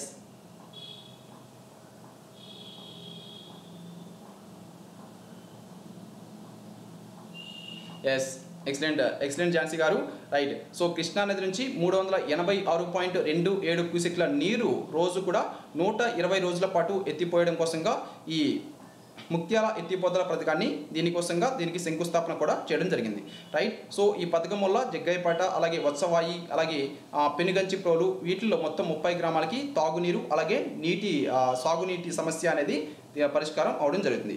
Yes, please remember this is very very important. ముఖ్యంగా దీంట్లో ఇంపార్టెంట్ ఏంటంటే ముఖ్యాల ఎత్తిపోతల పథకం ఏ నది మీద కడుతున్నారు? కృష్ణా నదికి. Right. So please remember this name. భారత కమ్యూనికేషన్ ఉపగ్రహం GSAT 31 ప్రయోగం విజయవంతం అవడం జరిగింది. భారతదేశం యొక్క కమ్యూనికేషన్ ఉపగ్రహం GSAT 13. సో దీని యొక్క ప్రయోగం విజయవంతమైంది. సో ఇక్కడ మనం ముఖ్యంగా గుర్తుపెట్టుకోవాల్సింది ఈ GSAT ప్రయోగం GSAT 31 ఉపగ్రహం దేనికి సంబంధించింది? ఇది కమ్యూనికేషన్ ఉపగ్రహం. అలాగే దీన్ని ఎక్కడి నుంచి మన భారత అంతరిక్ష పరిశోధన సంస్థ లాంచ్ చేసింది అనేది కూడా ఇంపార్టెంట్. అలాగే దీన్ని తీసుకెళ్లిన రాకెట్ పేరు. రైట్. సో భారత కమ్యూనికేషన్ ఉపగ్రహం దీని పేరు GSAT 31. సో దీన్ని భారత అంతరిక్ష పరిశోధన సంస్థ ఫ్రెంచ్ గయానాలోని కౌరు లాంచ్ కాంప్లెక్స్ నుంచి దీన్ని లాంచ్ చేయడం జరిగింది. ఫ్రెంచ్ గయానాలోని కౌరు లాంచ్ కాంప్లెక్స్ నుంచి ఈ GSAT 31 కమ్యూనికేషన్ ఉపగ్రహాన్ని లాంచ్ చేయడం జరిగింది.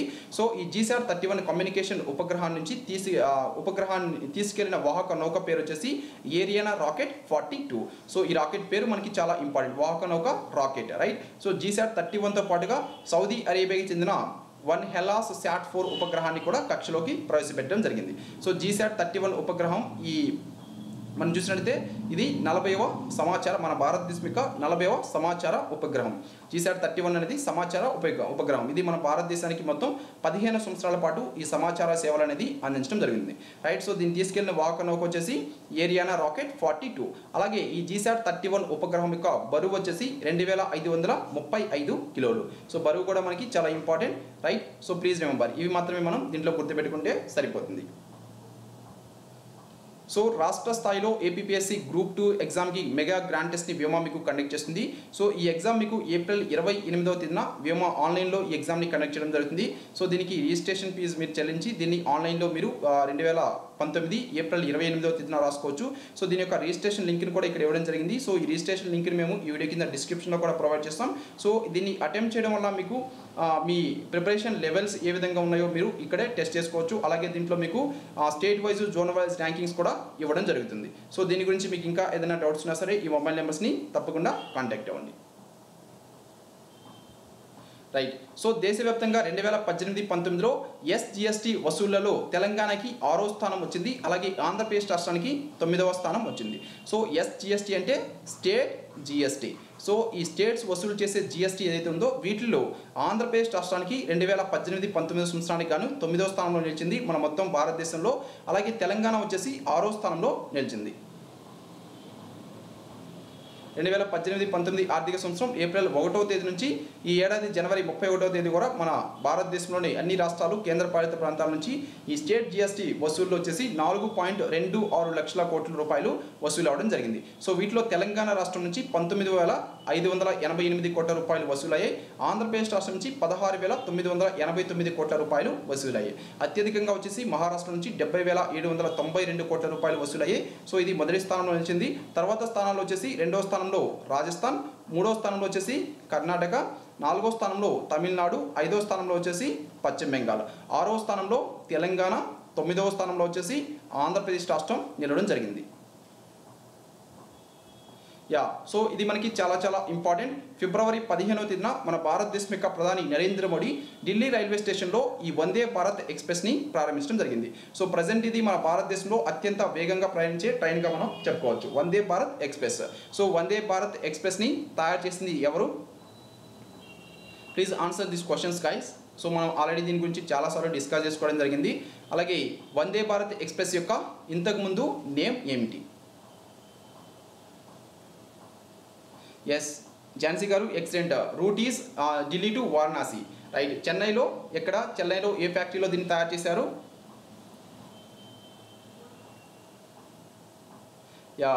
ఎక్సలెంట్ ఝాన్సీ గారు, integral coach factory. And so Vande Bharat express యొక్క ఇంతకుముందు నేమ్, దీనికి ఫస్ట్ నేమ్ వచ్చేసి ట్రైన్ 18. సో దీని యొక్క పేరుని వందే భారత్ ఎక్స్ప్రెస్గా తర్వాతగా మార్చడం జరిగింది. Yes, integral coach factory is absolutely right.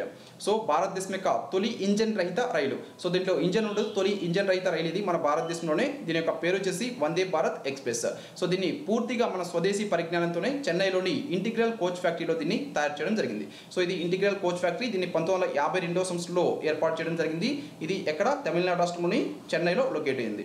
So integral coach factory యొక్క ప్రస్తుత జనరల్ మేనేజర్ వచ్చేసి రాహుల్ చైన్. సో ఇటీవల మనం చూసినట్లయితే ఈ చెన్నైలోని ఇంటిగ్రల్ కోచ్ ఫ్యాక్టరీ ప్రపంచంలోనే ఈ ట్రైన్స్ వేరు పార్ట్స్ ఏవైతే ఉంటాయో వీటిని తయారు చేసే ఫ్యాక్టరీలో ఇది ప్రపంచంలోనే మొదటి స్థానంలో నిలవడం జరిగింది. అత్యధికంగా ఈ ట్రైన్ పార్ట్స్ని తయారు చేసే ఫ్యాక్టరీ ఇంటిగ్రల్ కోచ్ ఫ్యాక్టరీ. అలాగే ఈ వందే భారత్ ఎక్స్ప్రెస్ని మొదటిగా వచ్చేసి ట్రైన్ 18 పేరుతో పిలిచేవారు. తర్వాత దీన్ని మన కేంద్ర రైల్వే శాఖ మంత్రి పీయూష్ గోయల్ వందే భారత్ ఎక్స్ప్రెస్గా దీనికి నామకరణం చేయడం జరిగింది. సో దీంట్లో మొత్తం 16 బోగీలు ఉంటాయి. స్టార్టింగ్లో ఈ వందే భారత్ ఎక్స్ప్రెస్ యొక్క స్పీడ్ వచ్చేసి గంటకి 180 కిలోమీటర్లుగా తెలపడం జరిగింది. సో ప్రస్తుతం దీని యొక్క స్పీడ్ వచ్చేసి 160 కిలోమీటర్స్ పర్ అవర్, గంటకి 160 కిలోమీటర్స్ ప్రస్తుతం, రైట్. సో ఇది దేశంలోనే అత్యంత వేగంగా ప్రయాణించే రైలు. సో దీన్ని ఢిల్లీ నుంచి వారణాసి మధ్య ఈ రాకపోకలు అనేది దీన్ని మొట్టమొదటిసారిగా ప్రారంభించడం జరిగింది, రైట్. సో ఇవన్నీ కూడా మనకి చాలా important. Please remember all these. Let's see next one. Himachal Pradesh రాష్ట్ర బడ్జెట్ మొబైల్ అప్లికేషన్ ఈ విధానం ద్వారా ప్రసారం చేయబడుతుంది. సో ఇవి కొన్ని ముఖ్యమైన ఈ బడ్జెట్కి సంబంధించి వేరు రాష్ట్రాల్లో కొన్ని ముఖ్యమైన ఇన్వెన్షన్స్, ముఖ్యమైన డిస్కవర్స్ ఏదైనా తీసుకొచ్చినట్లయితే వాటిని కూడా మనం గుర్తుపెట్టుకోవాలి, రైట్. సో ఇక్కడ హిమాచల్ ప్రదేశ్ రాష్ట్రం యొక్క బడ్జెట్ని ప్రసారం చేయడం కోసంగా హిమాచల్ ప్రదేశ్ రాష్ట్రం ఈ విధాన్ అనే ఒక అప్లికేషన్ని, ఒక యాప్ని ఇది తీసుకురావడం జరిగింది. సో ఈ విధాన్ అప్లికేషన్ ద్వారా ఈ కింది వాటిలో ఏ రాష్ట్ర ప్రభుత్వం తమ యొక్క బడ్జెట్ని ప్రసారం చేసింది? హిమాచల్ ప్రదేశ్ రాష్ట్రం తమ యొక్క బడ్జెట్ని ఈ విధాన్ పథకం ద్వారా ఈ యాప్ ద్వారా ఇది ప్రసారం చేయడం జరిగింది. సో హిమాచల్ ప్రదేశ్ రాష్ట్రం యొక్క ప్రజెంట్ ముఖ్యమంత్రి జైరామ్ ఠాకూర్, ప్రజెంట్ దీని యొక్క గవర్నర్ వచ్చేసి ఆచార్య దేవ్వ్రత్. అలాగే హిమాచల్ ప్రదేశ్ రాష్ట్రంలో ముఖ్యమైన జాతీయ ఉద్యానవనాలు గ్రేట్ హిమాలయన్, అలాగే పిన్ వ్యాలీ, ఇందర్ కిల్లా, ఖీర్ గంగా, అలాగే సింబాల్బరా. సో ఇవి ఈ హిమాచల్ ప్రదేశ్ రాష్ట్రంలో ముఖ్యమైన నేషనల్ పార్క్స్. రీజనరేటివ్ ఎలక్ట్రిక్ లోకోమోటివ్ని మన భారతదేశంలో ప్రారంభించడం జరిగింది. సో రీజనరేటివ్ ఎలక్ట్రిక్ లోకోమోటివ్ అంటే మనం చూసినట్లయితే ఈ ట్రైన్స్ మూవ్ అయ్యేటప్పుడు ట్రైన్కి అలాగే ఈ పట్టాలు ఏవైతే ఉంటాయో వీటికి మధ్య ఘర్షణ వచ్చినప్పుడు అక్కడ కొంత హీట్ అనేది ప్రొడ్యూస్ అవ్వడం జరుగుతుంది. సో ఆ హీట్ని విద్యుత్గా మార్చి దాన్ని కూడా యూజ్ చేసుకునే దానిక రీజనరేటివ్ ఎలక్ట్రిక్ లోకోమోటివ్ని మొట్టమొదటిసారిగా మన భారతదేశంలో ప్రారంభించడం జరిగింది. తొలి రీజనరేటివ్ అంటే బ్రేకులు వేసినప్పుడు ఈ విద్యుత్ని ఉత్పత్తి చేసే విధంగా ఈ టెక్నాలజీని తీసుకురావడం జరిగింది. సో ఈ టెక్నాలజీ ఆధారిత 5000 horse power WAG7 electric లోకోమోటివ్ని BHEL తన ఝాన్సీ ప్లాంట్లో ఫిబ్రవరి 8వ తేదీన మొట్టమొదటిసారిగా దీన్ని ప్రారంభించడం జరిగింది. సో దీన్ని ఫిబ్రవరి 8వ తేదీన ఉత్తరప్రదేశ్ రాష్ట్రంలోని ఝాన్సీలో BHEL దీన్ని ప్రారంభించడం జరిగింది. So Jhansi BHEL excellent Reshma గారు, ఝాన్సీ, రైట్. యుద్ధ ట్యాంకులపై దాడి చేసే అత్యాధునిక క్షిపణి అయిన హెలీనాను హెలికాప్టర్ నుంచి విజయవంతంగా పరీక్షించడం జరిగింది. సో ఇది హెలీనా. సో ఈ హెలీనాని హెలికాప్టర్ నుంచి విజయవంతంగా మన భారతదేశంలో పరీక్షించడం జరిగింది. ఇది అత్యాధునిక క్షిపణి, రైట్. యుద్ధ ట్యాంకుల పైన దీన్ని దాడి చేయడానికి ఉపయోగించడం జరుగుతుంది. సో దీన్ని ఫిబ్రవరి 8వ తేదీన మన భారత శాస్త్రవేత్తలు ఒడిశా రాష్ట్రంలోని బాలసోర్ జిల్లాలోని చాందీపూర్ నుంచి విజయవంతంగా పరీక్షించడం జరిగింది. హెలీనా క్షిపణి, Helena the helicopter launched version of the Nag anti tank guided missile. So ఈ నాగ్ యాంటీ ట్యాంక్ గైడెడ్ మిసైల్లో ఇది దీని తర్వాత వర్షన్ ఇది నాగ్ అడ్వాన్స్డ్ వర్షన్. ఝాన్సీ గారు, excellent, right. So please respond, that is very important.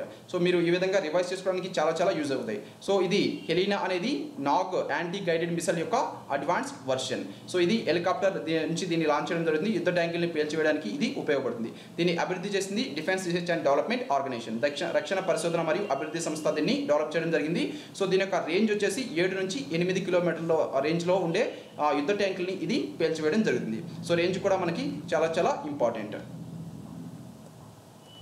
So DRDO full form defence research and development organisation. దీన్ని 1958వ సంవత్సరంలో స్థాపించడం జరిగింది. దీని యొక్క ప్రధాన కార్యాలయం న్యూఢిల్లీ. అలాగే ఈ defence research and development organisation యొక్క present chairman G. Satish Reddy. అబుదాబిలో 3వ అధికారిక న్యాయస్థాన భాషగా హిందీ భాషని వాళ్ళు తీసుకురావడం జరిగింది. సో ఈ అబుదాబిలో 3వ అధికారిక న్యాయస్థాన భాషగా అబుదాబి న్యాయస్థానంలో 3వ అధికారిక భాషగా మన భారతదేశం యొక్క లాంగ్వేజ్ హిందీ భాషని వాళ్ళు తీసుకురావడం జరిగింది, రైట్. సో అరబిక్ ఉంది ఇంతకుముందు ఆ న్యాయస్థానంలో, అలాగే ఇంగ్లీష్ ఉంది. వీటితో పాటుగా ఇప్పుడు హిందీని కూడా తీసుకురావడం జరిగింది. Abu Dhabi judicial department. సో ఈ Abu Dhabi judicial department Abu Dhabi United Arab Emirates యొక్క రాజధాని అయిన దీంట్లో మొట్టమొదటిసారిగా అరబిక్ అలాగే ఇంగ్లీష్తో పాటుగా హిందీని కూడా వాళ్ళు తీసుకురావడం జరిగింది. టోటల్ అఫిషియల్ డాక్యుమెంట్స్ ఏవైతే ఉంటాయో అవన్నీ కూడా దీంట్లో కూడా హిందీలో కూడా పబ్లిష్ చేయడం జరుగుతుంది. ఈజిప్ట్ దేశం యొక్క అధ్యక్షుడు ఎల్సిసి ఆఫ్రికన్ యూనియన్ యొక్క చైర్మన్గా ఎన్నికవడం జరిగింది. సో ఆఫ్రికన్ యూనియన్ యొక్క మాజీ చైర్మన్ వచ్చేసి రవాండా దేశం యొక్క ప్రెసిడెంట్ పాల్ కగామే. సో ఇతని స్థానంలో ఇటీవల ఈజిప్ట్ దేశం యొక్క అధ్యక్షుడైన ఎల్సిసి దీనికి చైర్మన్గా ఎన్నికవడం జరిగింది. సో ఆఫ్రికన్ యూనియన్ యొక్క ప్రెసిడెంట్ అధ్యక్షుడు ఎల్సిసి.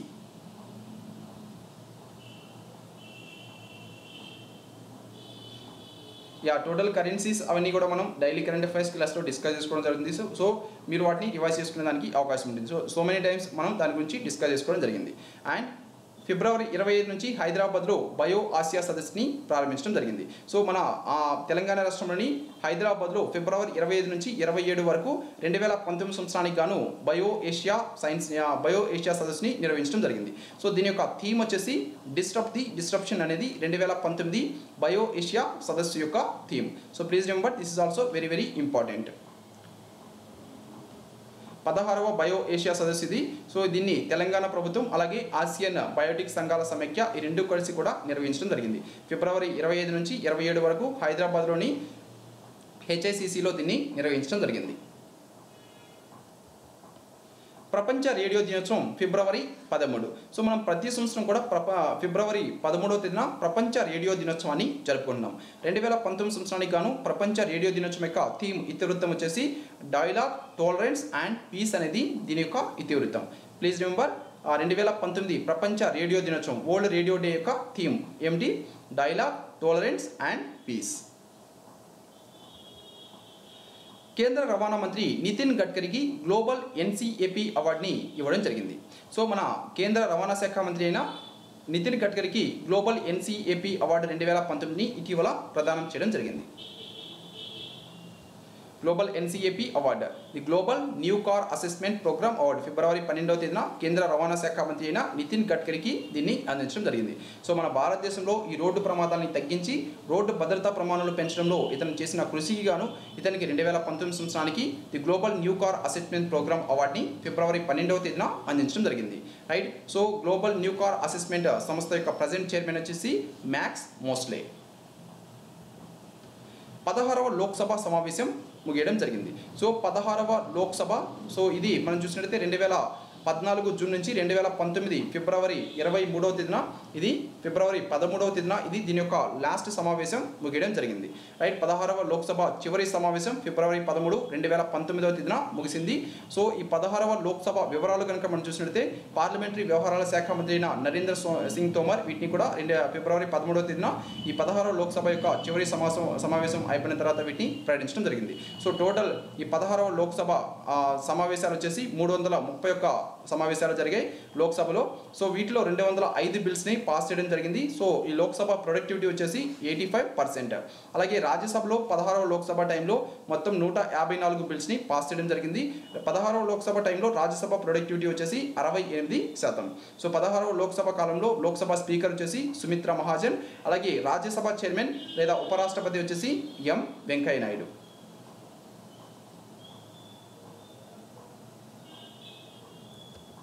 రైట్. సో భారతదేశం యొక్క మొదటి aqua mega food park Andhra Pradesh రాష్ట్రంలో ప్రారంభించడం జరిగింది.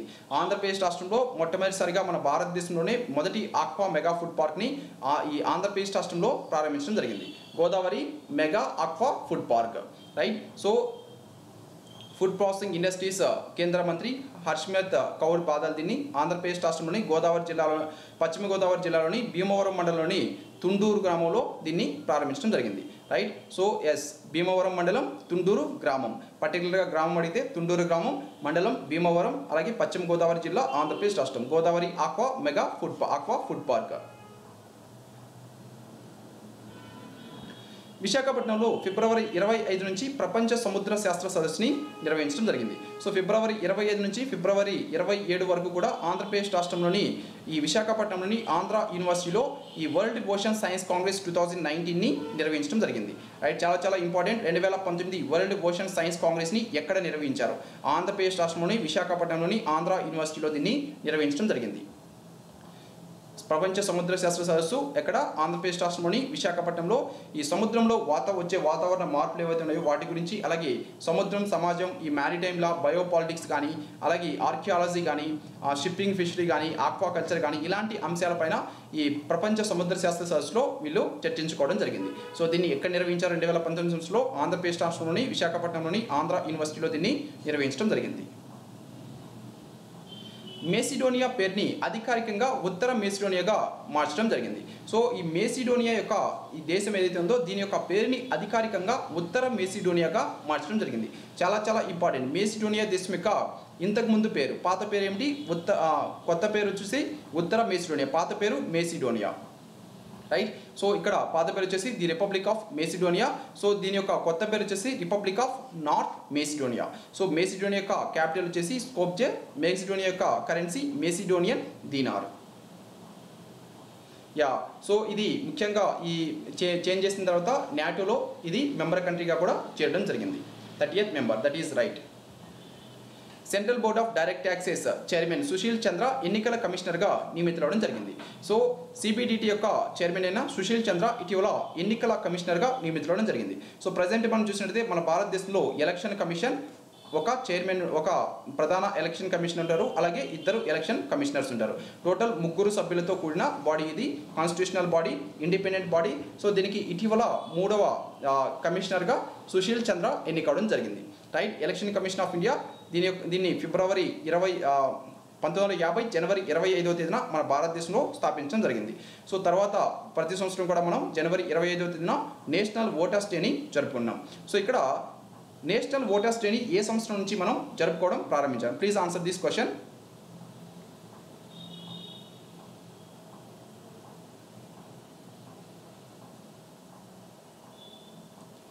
యా దేవి గారు, మనం ఆల్రెడీ దాని గురించి టోటల్ బ్యాంక్స్ కూడా ఆ తర్వాత క్లాస్లో ఇవ్వడం జరిగింది. Total 18 banks is the right answer. So మన భారతదేశంలో ప్రజెంట్ పబ్లిక్ సెక్టర్ బ్యాంక్స్ వచ్చేసి 18 public sector banks. Bank of బరోడాలో దేనా బ్యాంక్ని, విజయ బ్యాంక్ని రెండింటిని కూడా విలీనం చేసిన తర్వాత. ఎస్, ఎక్సలెంట్ శ్రీలక్ష్మి గారు 2011. అండ్ రామకృష్ణ గారు ఎక్సలెంట్. ఎస్. సో 2011వ సంవత్సరం నుంచి మనం ప్రతి సంవత్సరం కూడా జనవరి 25వ తేదీన నేషనల్ ఓటర్స్ డేని జరుపుకుంటాం. So present chief election commissioner of India వచ్చేసి సునీల్ అరోడా, అలాగే ఇతర ఎలక్షన్ కమిషనర్స్ వచ్చేసి అశోక్ లవాసా, సుశీల్ చంద్ర. 200 ఓడిఐలు ఆడిన మొదటి మహిళా క్రికెటర్గా మన భారతదేశం యొక్క వన్డే క్రికెట్ కెప్టెన్ అయిన మిథాలీ రాజ్ నిలవడం జరిగింది. 200 ఓడిఐలు ఆడిన మొదటి మహిళా క్రికెటర్ మిథాలీ రాజ్. జాతీయ బ్యాడ్మింటన్ ఛాంపియన్షిప్ విజేతగా సైనా నెహ్వాల్ నిలవడం జరిగింది. 2019 జాతీయ బ్యాడ్మింటన్ ఛాంపియన్షిప్ విజేత సైనా నెహ్వాల్. సో దీంట్లో రన్నరప్ వచ్చేసి పివి సింధు. 2019 జాతీయ బ్యాడ్మింటన్ ఛాంపియన్షిప్ మహిళల సింగిల్స్ విజేతగా సైనా నెహ్వాల్ నిలిచారు. సో దీంట్లో రన్నరప్ వచ్చేసి పివి సింధు. 2019 జాతీయ బ్యాడ్మింటన్ ఛాంపియన్షిప్ పురుషుల సింగిల్స్ విజేత వచ్చేసి సౌరభ్ వర్మ. సో 2019 జాతీయ బ్యాడ్మింటన్ ఛాంపియన్షిప్ పురుషుల సింగిల్స్ రన్నరప్ వచ్చేసి లక్ష్య సేన్. చాలా చాలా ఇంపార్టెంట్, ప్లీజ్ రిమెంబర్. ఇక్కడ విన్నర్ నేము అలాగే రన్నరప్ నేము మనకి ఇంపార్టెంట్. సో ఇది వచ్చేసి మహిళల సింగిల్స్, అలాగే 2019 జాతీయ బ్యాడ్మింటన్ ఛాంపియన్షిప్ పురుషుల సింగిల్స్ విజేత, అలాగే రన్నరప్. అలాగే 2019 జాతీయ బ్యాడ్మింటన్ ఛాంపియన్షిప్ పురుషుల డబుల్స్ విజేత వచ్చేసి ప్రణవ్ చోప్రా, చిరాగ్ శెట్టి. ఈ జంట దీంట్లో విజేతగా నిలవడం జరిగింది. సో 2019 జాతీయ బ్యాడ్మింటన్ ఛాంపియన్షిప్ పురుషుల డబుల్స్ రన్నరప్ వచ్చేసి అర్జున్, శ్లోక్ రామచంద్రన్, అర్జున్ అలాగే శ్లోక్ రామచంద్రన్. 2019 జాతీయ బ్యాడ్మింటన్ ఛాంపియన్షిప్ మహిళల డబుల్స్ విజేత వచ్చేసి శిఖా అశ్విని జంట దీంట్లో విజేతగా నిలవడం జరిగింది. అలాగే రన్నరప్ వచ్చేసి రోహన్ కుహు గార్గ్ జంట దీంట్లో రన్నరప్గా నిలవడం జరిగింది. 2019 జాతీయ బ్యాడ్మింటన్ ఛాంపియన్షిప్ని ఎక్కడ నిర్వహించారు? దీన్ని అస్సాం రాష్ట్రంలోని గౌహతిలో నిర్వహించడం జరిగింది. సో ఈ ప్లేస్ మనకి చాలా చాలా ఇంపార్టెంట్. అలాగే దీంట్లో మహిళల సింగిల్స్ విజేత, పురుషుల సింగిల్స్ విజేత, అలాగే పురుషుల డబుల్స్ విజేత, మహిళల డబుల్స్ విజేత, రన్నరప్, ఇవన్నీ కూడా మనకి చాలా చాలా ఇంపార్టెంట్. ప్రపంచ కప్ షూటింగ్ టోర్నమెంట్లో భారత మహిళా షూటర్ అపూర్వి చందేలా ప్రపంచ రికార్డు సృష్టించడం జరిగింది. దాంతో పాటుగా ఈమె దీంట్లో స్వర్ణ పథకాన్ని గెలుచుకోవడం జరిగింది. ప్రపంచ షూటింగ్ టోర్నమెంట్ 2019 ఎక్కడ నిర్వహించారు? Okay guys, it is also very very important.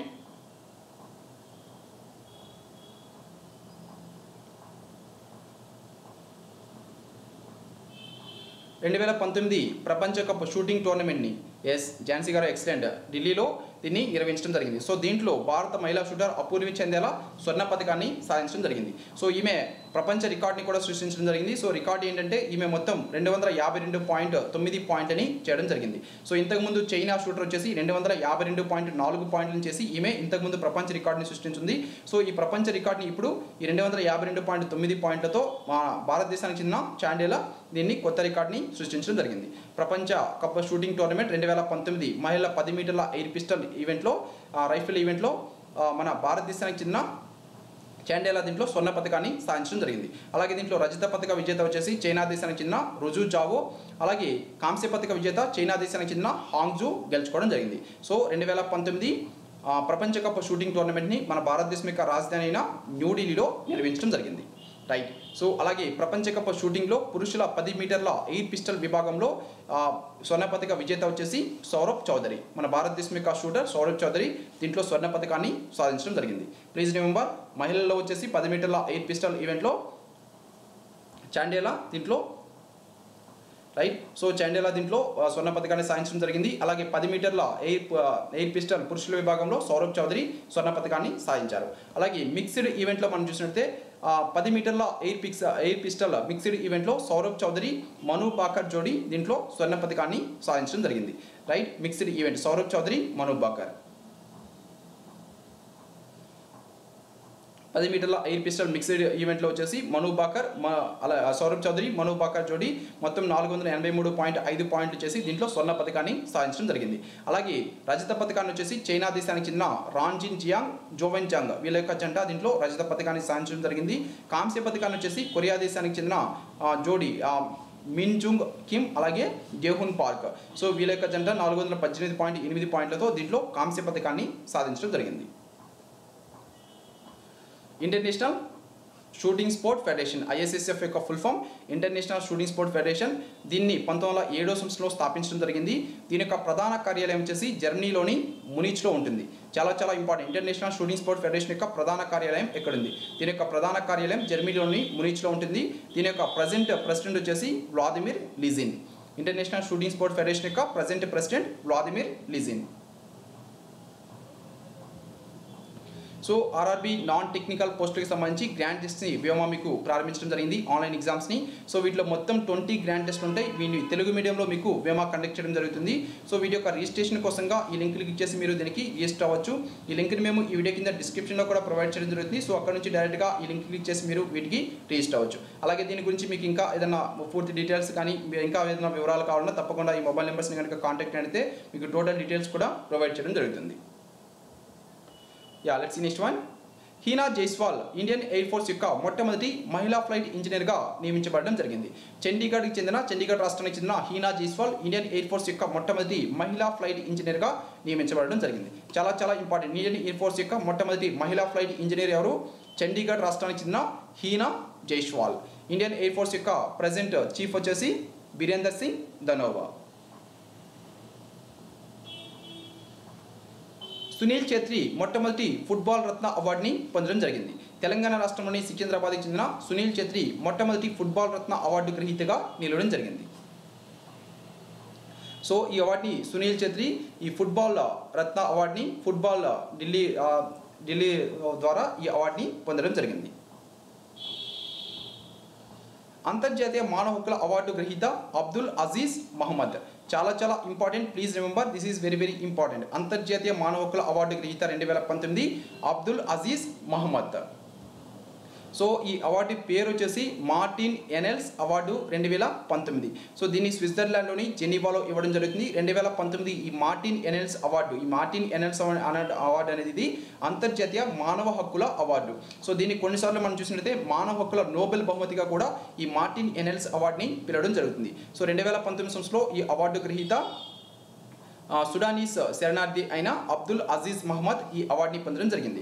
So ఇతనికి ముఖ్యంగా ఈ అవార్డు ఎందుకు ఇవ్వడం జరిగిందంటే ఈ ఆస్ట్రేలియా గవర్నమెంట్ యొక్క క్రూరమైన శరణార్థుల విధానాన్ని ఇతను బహిర్గతం చేయడం జరిగింది. సో దానికి గాను 2019 సంవత్సరానికి మార్టిన్ ఎనెల్స్ అవార్డుని ఈ సుడానీస్ యొక్క శరణార్థి అయిన అబ్దుల్ అజీజ్ మహమ్మద్కి ఇవ్వడం జరిగింది. సో ఈ మార్టిన్ ఎనెల్స్ అవార్డుని మానవ హక్కుల నోబెల్ బహుమతిగా కూడా దీన్ని పిలవడం జరుగుతుంది. So this is very very important. మానవ హక్కుల నోబెల్ బహుమతిగా దేన్ని పిలుస్తారు?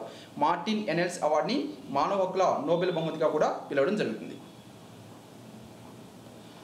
సౌదీ యువరాజు మహమ్మద్ బిన్ సల్మాన్ అల్ సౌద్కి పాకిస్తాన్ దేశం యొక్క అత్యున్నత పౌర పురస్కారమైన నిషాన్-ఇ-పాకిస్తాన్ ఇవ్వడం జరిగింది. పాకిస్తాన్ దేశం యొక్క అత్యున్నత పౌర పురస్కారం నిషాన్-ఇ-పాకిస్తాన్. సో ఈ పురస్కారాన్ని సౌదీ అరేబియా యొక్క యువరాజు అయిన మహమ్మద్ బిన్ సల్మాన్ అల్ సౌద్కి ఇటీవల పాకిస్తాన్ దేశం ప్రకటించడం జరిగింది. సౌదీ అరేబియా యొక్క రాజధాని రియాద్. సౌదీ అరేబియా యొక్క currency Saudi riyal. Saudi Arabia యొక్క ప్రస్తుత రాజు సల్మాన్ బిన్ అబ్దుల్-అజీజ్ అల్ సౌద్. సౌదీ అరేబియా యొక్క యువరాజు Mohammed bin Salman bin అబ్దుల్-అజీజ్ Al Saud. Right? So yes, Pakistan present Prime Minister Imran Khan. Who is the Pakistan present president? Please answer, guys.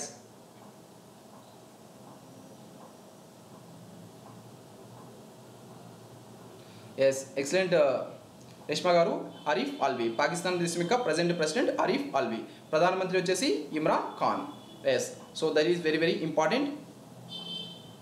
So here Saudi Arabia యొక్క యువరాజు పేరు కూడా మనకి చాలా important. Mohammed bin Salman bin అబ్దుల్-అజీజ్ Al Saud. Yes, let's see next one. 1500 మీటర్ల indoor పరుగులో ప్రపంచ record నెలకొల్పిన ఇథియోపియా దేశానికి చెందిన శామ్యూల్ టెఫెరా ఇటీవల 1500 మీటర్ల ఇండోర్ పరుగులో ప్రపంచ రికార్డుని నెలకొల్పడం జరిగింది. సో వరల్డ్ ఇండోర్ రికార్డు వచ్చేసి 3 నిమిషాల 31.04 సెకండ్స్లో దీన్ని కంప్లీట్ చేయడం జరిగింది ఇతను బర్మింగ్హామ్ వేదికగా దీన్ని 1500 మీటర్ల ఇండోర్ పరుగుని నిర్వహించడం జరిగింది. సో దీంట్లో ప్రపంచ రికార్డు 3 నిమిషాల 31.04 సెకండ్లు. సో ఇంతకుముందు మనం చూసినట్లయితే గత పాత రికార్డు 1997 సంవత్సరంలో మొరాకో దేశానికి చెందిన హిచమ్ ఎల్ గురేజ్ 3 నిమిషాల 31 సెకండ్ల 18 సెకండ్లో ఈ రికార్డుని సృష్టించడం జరిగింది. సో దీన్ని ఇప్పుడు దానికంటే ముందుగానే 3 నిమిషాల 31 సెకండ్ల 31.04 సెకండ్లో ఈ కొత్త రికార్డుని ఇథియోపియా దేశానికి చెందిన శామ్యూల్ టెఫెరా ఈ రికార్డుని సృష్టించడం జరిగింది. సాంస్కృతిక సామరస్యానికి ఇచ్చే టాగోర్ అవార్డుని ప్రదానం చేసిన రాష్ట్రపతి రామ్నాథ్ కోవింద్. సో వీటిని ప్రతి సంవత్సరం కూడా మన భారతదేశంలో సాంస్కృతిక సామరస్యం కోసంగా మన ఠాగూర్ పేరు మీదుగా ఈ అవార్డులని ప్రదానం చేయడం జరుగుతుంది. రవీంద్రనాథ్ ఠాగూర్ పేరు మీదుగా. రైట్. సో ఈ అవార్డుని ఇటీవల మన భారత రాష్ట్రపతి రామ్నాథ్ కోవింద్ అందించడం జరిగింది. సో ఈ అవార్డుల యొక్క గ్రహీతల పేర్లు మనకి చాలా చాలా ఇంపార్టెంట్. సాంస్కృతిక సామరస్యం కోసంగా న్యూఢిల్లీలో ఈ అవార్డుని ప్రదానం చేయడం జరిగింది. 2014, 2015 ఈ 2 సంవత్సరాలకి వీటిని ప్రదానం చేయడం జరిగింది. సో 2014 సంవత్సరానికి గాను ఈ అవార్డు యొక్క గ్రహీత ఎక్సలెంట్ ఝాన్సీ గారు 2014 సంవత్సరానికి ఈ అవార్డు యొక్క గ్రహీత వచ్చేసి ప్రముఖ మణిపురి నృత్యకారుడైన రాజ్ కుమార్ సింగాజిత్ సింగ్ ఈ అవార్డుని పొందడం జరిగింది. అలాగే 2015 సంవత్సరానికి గాను ఈ టాగోర్ అవార్డుని పొందింది వచ్చేసి బంగ్లాదేశ్ దేశానికి చెందిన చయానౌట్ సాంస్కృతిక సంస్థ అయిన చౌనైట్ కల్చరల్ సెంటర్కి ఈ అవార్డుని ఇవ్వడం జరిగింది. 2016 రామ్ సుల్తార్. ఎక్సలెంట్.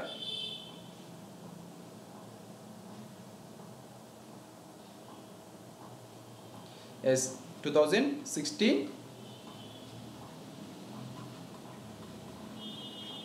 Yes. సో ఈ సాంస్కృతిక సామరస్యానికి ఠాగూర్ పురస్కారాన్ని కేంద్ర ప్రభుత్వం మొట్టమొదటిసారిగా 2012 సంవత్సరంలో వీటిని ఏర్పాటు చేయడం జరిగింది. సో ఇటీవల ఈ అవార్డుని పొందిన వ్యక్తులు చాలా చాలా important. Please remember their names. రక్షణ మంత్రి నిర్మలా సీతారామన్ 12వ ఎయిరో ఇండియా 2019ని బెంగళూరులోని యలహంక ఎయిర్ ఫోర్స్ స్టేషన్లో ప్రారంభించడం జరిగింది. చాలా చాలా ఇంపార్టెంట్. మన ప్రస్తుత రక్షణ మంత్రి నిర్మలా సీతారామన్ ఈమె 12వ ఎయిరో ఇండియా 2019ని ఇటీవల బెంగళూరులోని యలహంక ఎయిర్ ఫోర్స్ స్టేషన్లో ప్రారంభించడం జరిగింది. సో ఎయిరో ఇండియా 2019 మొత్తం 2 సంవత్సరాలకి ఒకసారి బెంగళూరులో ఈ వైమానిక దళ మరియు విమానయాన ప్రదర్శన జరిపించడం జరుగుతుంది. 1996 సంవత్సరంలో మొదటి ప్రదర్శనని దీన్ని జరిపించారు. సో ఇటీవల 2019 సంవత్సరంలో 12వ ప్రదర్శనని నిర్వహించడం జరిగింది. 12వ ఎడిషన్ 2019. రైట్. సో ఇది defence exhibition organisation ministry of defence చేత ప్రతి 2 సంవత్సరాలకు ఒకసారి నిర్వహించబడుతుంది. అలాగే 2019 సంవత్సరానికి సంబంధించి ఎయిరో ఇండియా ట్యాగ్ లైన్ ఏమిటి? సో దీని యొక్క ట్యాగ్ లైన్ వచ్చేసి the runway to A billion opportunities అనేది దీని యొక్క ట్యాగ్ లైన్. రైట్. సో ఇక్కడ మనం చూసినట్లయితే ఎయిరో ఇండియా 2019 సంవత్సరంలో ఇక్కడ ప్రపంచ ఉమెన్స్ డేని జరుపుకోవడం జరిగింది. సో ఈ ప్రపంచ ఉమెన్స్ డేలో సందర్భంగా ఇంటర్నేషనల్ ఉమెన్స్ డేలో సందర్భంగా తేజస్ యుద్ధ విమానంలో ప్రయాణించిన తొలి మహిళగా పివి సింధు నిలవడం జరిగింది. తేజస్ యుద్ధ విమానంలో ప్రయాణించిన మొట్టమొదటి మహిళ పివి సింధు. ఎయిరో ఇండియా 2019ని ఎక్కడ నిర్వహించారు? బెంగళూరులోని యలహంక ఎయిర్ ఫోర్స్ స్టేషన్లో దీన్ని నిర్వహించడం జరిగింది. ఇది ఎన్నో ఎడిషన్? ఇది 12వ ఎడిషన్. సో దీంట్లో army chief general Bipin Rawat కూడా ఈ తేజస్ యుద్ధ విమానంలో ప్రయాణించడం జరిగింది. అలాగే దీంట్లో ప్రయాణించిన మొట్టమొదటి మహిళ PV Sindhu. Light combat air craft Tejas అనేది light combat air craft Tejas is a super sonic single seat single engine multi role light fighter air craft that uses 4th generation technologies. Present 4th generation technologies లో టెక్నాలజీని use చేస్తున్న light combat air craft ఇది Tejas. So it was co-developed by aeronautical development agency in cooperation with the Bengaluru based Hindustan aeronautics limited. So Hindustan aeronautics లిమిటెడ్లో కోఆపరేషన్తో దీన్ని develop చేసింది aeronautical development agency. So ఈ air craft Tejas light combat air craft Tejas యొక్క range వచ్చేసి 400 kilometres. So range కూడా మనకి చాలా చాలా important. Yeah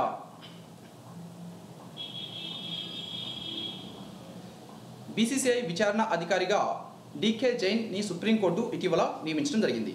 BCCI యొక్క మొట్టమొదటి ఓంబుడ్స్మెన్ డీకే జైన్. సో అలాగే ఇతన్ని ఇటీవల సుప్రీంకోర్టు ఇంకొక పదవిలో కూడా ఈ బీసీసీఐకి సంబంధించి నియమించడం జరిగింది. What is that guys?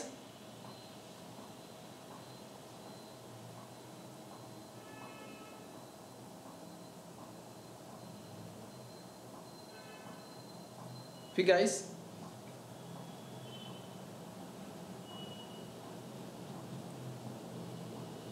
Yes. So ఇటీవల మనం చూసినట్లయితే బీసీసీఐ యొక్క ఎథిక్స్ ఆఫీసర్గా ఇటీవల డీకే జైన్ని నియమించడం జరిగింది.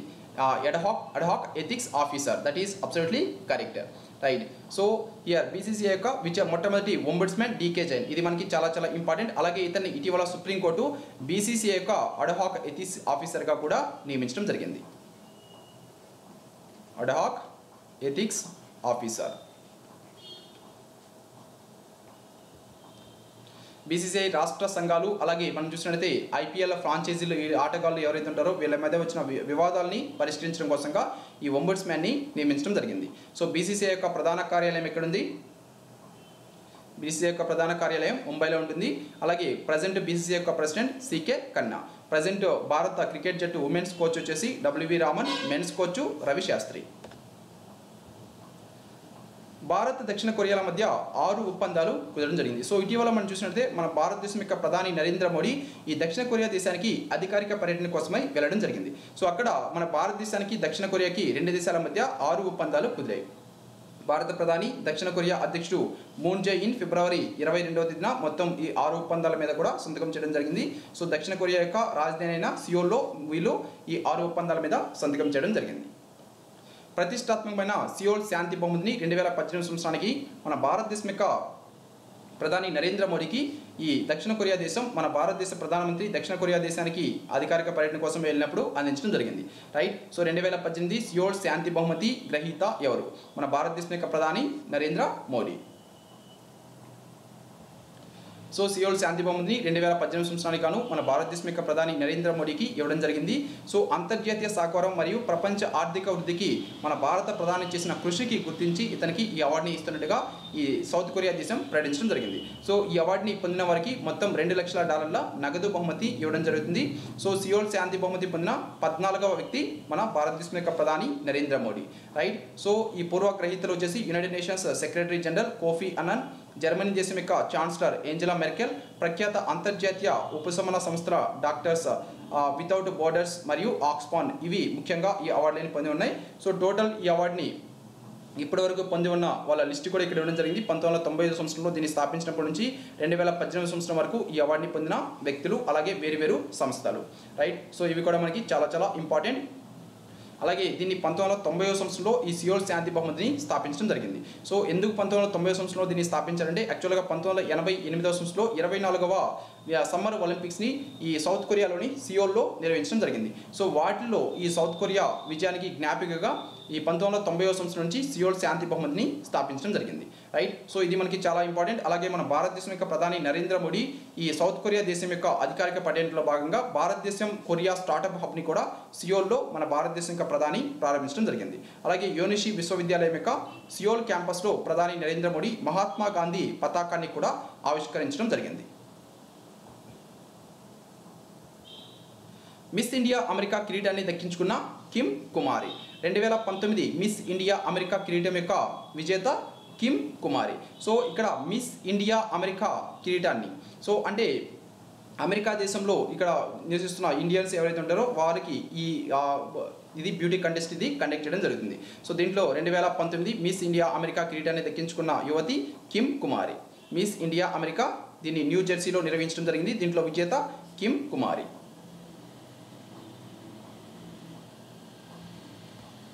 గ్రామీ అవార్డ్స్ 2019 విజేతల యొక్క పూర్తి జాబితా. రైట్. సో గ్రామీ అవార్డ్స్ అనేది దేనికి ఇవ్వడం జరుగుతుంది? Please answer this question guys. Grammy awards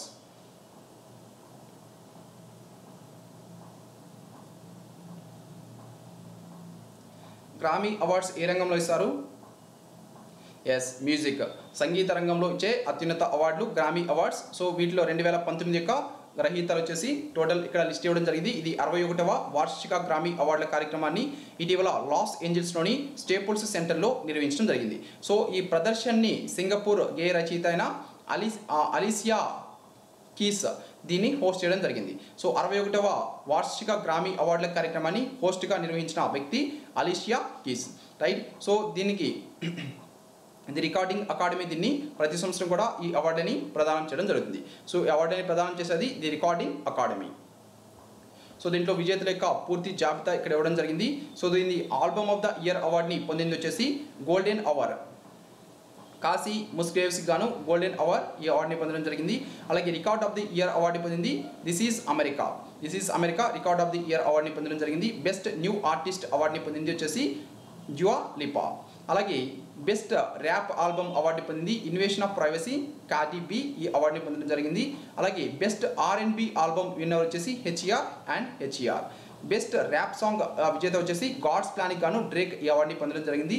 best country album అవార్డుని పొందింది గోల్డెన్ అవర్కి గాను క్యాసీ ముస్గ్రేవ్స్ ఈ అవార్డుని పొందడం జరిగింది. అలాగే సాంగ్ ఆఫ్ ది ఇయర్ అవార్డుని పొందింది దిస్ ఈజ్ అమెరికా సాంగ్ ఈ అవార్డుని పొందడం జరిగింది. Right. So this is very very important. So దీన్ని దిస్ ఈజ్ అమెరికా సాంగ్కి గాను ఈ అవార్డుని పొందింది చైల్డిష్ గ్యాంబినో. అలాగే బెస్ట్ రాక్ ఆల్బమ్ అవార్డుని పొందింది ఫ్రమ్ ద ఫైర్స్కి గాను గ్రెటా వ్యాన్ ఫ్లీట్ ఈ అవార్డుని పొందడం జరిగింది. బెస్ట్ రాక్ సాంగ్ అవార్డుని ఈ కేటగిరీలో అవార్డుని పొందింది గ్రామీ అవార్డుని మసెడెక్షన్కి గాను సెయింట్ విన్సెంట్ ఈ అవార్డుని పొందడం జరిగింది. Best dance are electronic album కేటగిరీలో ఈ 2019 గ్రామీ అవార్డుని పొందింది ఉమెన్ వరల్డ్ వైడ్కి గాను జస్టిస్ ఈ అవార్డుని పొందడం జరిగింది. Producer of the year classical అవార్డుని పొందింది బ్లాంటన్ ఆల్స్పాగ్. అలాగే బెస్ట్ మ్యూజిక్ వీడియో కేటగిరీలో ఈ అవార్డుని పొందింది దిస్ ఈజ్ అమెరికాకి గాను చైల్డిష్ గ్యాంబినో ఈ అవార్డుని పొందడం జరిగింది. బెస్ట్ కంట్రీ సాంగ్ కేటగిరీలో 2019 గ్రామీ అవార్డు గ్రహీత స్పేస్ కౌబాయ్ గాను క్యాసీ ముస్గ్రేవ్స్ ఈ అవార్డుని పొందడం జరిగింది. అలాగే బెస్ట్ ఫోక్ ఆల్బమ్ కేటగిరీలో ఈ అవార్డుని పొందింది ఆల్ అషోర్కి గాను పంచ్ బ్రదర్స్ ఈ అవార్డుని పొందారు. అలాగే బెస్ట్ కామెడీ ఆల్బమ్ కేటగిరీలో ఈ అవార్డుని పొందింది ఈక్వానిమిటీ అండ్ ది బోర్డ్ రెవల్యూషన్కి గాను డేవ్ చాపెల్లీ ఈ అవార్డుని పొందడం జరిగింది. So please these are very very important. అన్నీ కూడా మనం కంపల్సరీ వీటిని గుర్తుపెట్టుకోవాలి. Yeah, so it is very very important. Gandhi శాంతి బహుమతిని ఇటీవల ప్రదానం చేయడం జరిగింది. Gandhi piece prices. Right. So మొత్తం టోటల్ 4 ఇయర్స్కి గాను ఒకటేసారి ఈ అవార్డుని ఇటీవల ప్రదానం చేయడం జరిగింది. సో 2015, 2016, 17, 18 సంవత్సరాలకు గాను ఈ అవార్డుని ఇటీవల ప్రదానం చేయడం జరిగింది. సో వీటిని ప్రదానం చేసింది మన భారతదేశం యొక్క రాష్ట్రపతి రామ్నాథ్ కోవింద్ వీటిని ప్రదానం చేయడం జరిగింది. సో ఈ అవార్డులు పొందిన వ్యక్తులు 2015 సంవత్సరానికి గాను గాంధీ శాంతి బహుమతిని కన్యాకుమారిలో ఉన్న వివేకానంద కేంద్రానికి ఈ అవార్డు ఇవ్వడం జరిగింది. అలాగే 2016 సంవత్సరానికి ఈ అవార్డుని అక్షయపాత్ర ఫౌండేషన్కి సులభ్ ఇంటర్నేషనల్కి ఈ రెండింటికి కలిపి సంయుక్తంగా 2016 సంవత్సరానికి గాంధీ శాంతి బహుమతిని అందించడం జరిగింది. అలాగే 2017 సంవత్సరానికి గాను ఏకల్ అభియాన్ ట్రస్ట్కి, 2018 సంవత్సరానికి గాను యోహి సెసకావాకి ఈ అవార్డుని అందించడం జరిగింది. యోహి సెసకావా వచ్చేసి is world health organisation good will ambassador for లిప్రాసీ elimination and Japan's ambassador for the human rights of people affected by లిప్రాసీ. So ఇతను ప్రజెంట్ వచ్చేసి ముఖ్యంగా వరల్డ్ హెల్త్ ఆర్గనైజేషన్ యొక్క గుడ్ విల్ అంబాసిడర్ యోహి సెసకావా. ఇతనికి 2018 సంవత్సరానికి గాను గాంధీ శాంతి బహుమతిని ఇవ్వడం జరిగింది. So please remember these names are very very important. 2015 కన్యాకుమారిలో ఉన్న వివేకానంద కేంద్ర, 2016 అక్షయపాత్ర foundation Sulabh international, 2017 ఏకల్ Abhiyan trust, 2018 యోహి సెసకావా. So Gandhi శాంతి బహుమతిని 125వ గాంధీ జయంతి సందర్భంగా 1995వ సంవత్సరంలో మన భారత ప్రభుత్వం దీన్ని ప్రారంభించడం జరిగింది. సో దీని కింద ఎవరైతే ఈ అవార్డుని పొందుతారో ప్రతి సంవత్సరం కూడా ఈ అవార్డుని అందించడం జరుగుతుంది. సో దీని కింద అవార్డు పొందిన వారికి 10 మిలియన్ 1 కోటి రూపాయలు నగదు బహుమతి వారికి అందించడం జరుగుతుంది. సో దీనిలో మొదటి గ్రహీత వచ్చేసి జూలియస్ నీరే. 1995వ సంవత్సరంలో ఈ అవార్డుని జూలియస్ నీరేకి ఇవ్వడం జరిగింది. సో పద్మ అవార్డ్స్కి, భారతరత్న అవార్డ్స్కి వీటికి సంబంధించి స్పెషల్ క్లాస్ మీకు వ్యోమా డైలీ యూట్యూబ్ ఛానల్లో అవైలబుల్ ఉంది. దాన్ని ఆల్రెడీ అప్లోడ్ చేయడం జరిగింది. So please follow that, right. So here మనం ఓన్లీ 2019 ఈ మోస్ట్ ఇంపార్టెంట్ ఫిబ్రవరి కరెంట్ అఫైర్స్ మాత్రమే డిస్కస్ చేసుకుంటున్నాం. 91st ఆస్కార్ అవార్డులు 2019. సో ఈ ఆస్కార్ అవార్డులు అనేవి మన ప్రపంచంలోనే సినిమా రంగంలో అందజేసే అత్యున్నత అవార్డులుగా మనం వీటిని చెప్పుకోవడం జరుగుతుంది. సో ఇటీవల 2019 సంవత్సరంలో ఎన్నవ ఎడిషన్ ఇది? 91వ ఆస్కార్ అవార్డులు. సో ఇది మనకి చాలా ఇంపార్టెంట్. 2019 సంవత్సరంలో 91వ ఆస్కార్ అవార్డులని ప్రకటించడం జరిగింది. సో ఇక్కడ విజేతల యొక్క పూర్తి జాబితా, రైట్. సో ఉత్తమ చిత్రం వచ్చేసి 2019 ఆస్కార్ అవార్డుని పొందిన ఉత్తమ చిత్రం గ్రీన్ బుక్, చాలా చాలా ఇంపార్టెంట్. అలాగే ఉత్తమ డైరెక్టర్ వచ్చేసి రోమాకి చెందిన ఆల్ఫాన్సో క్వేరాన్. ఉత్తమ నటుడు బొహీమియన్ రాప్సోడీకి చెందిన రమీ మాలిక్ ఈ అవార్డుని పొందడం జరిగింది. అలాగే ఉత్తమ నటి వచ్చేసి ద ఫేవరెట్కి గాను ఒలివియా కోల్బన్ ఈ అవార్డుని పొందారు. అలాగే ఉత్తమ సహాయ నటుడు అవార్డుని పొందింది మహేషల్లా అలీ, మూవీ వచ్చేసి గ్రీన్ బుక్. ఉత్తమ సహాయ నటి అవార్డుని పొందింది రెజీనా కింగ్, మూవీ వచ్చేసి if Beale street could talk. అలాగే ఒరిజినల్ స్క్రీన్ ప్లే కేటగిరీలో 2019 ఆస్కార్ అవార్డుని పొందింది గ్రీన్ బుక్, రైట్. అలాగే అడాప్టెడ్ స్క్రీన్ ప్లే కేటగిరీలో 2019 ఆస్కార్ అవార్డుని పొందింది స్పైక్ లీకి గాను బ్లాక్ లాన్స్ మ్యాన్ ఈ అవార్డుని పొందడం జరిగింది.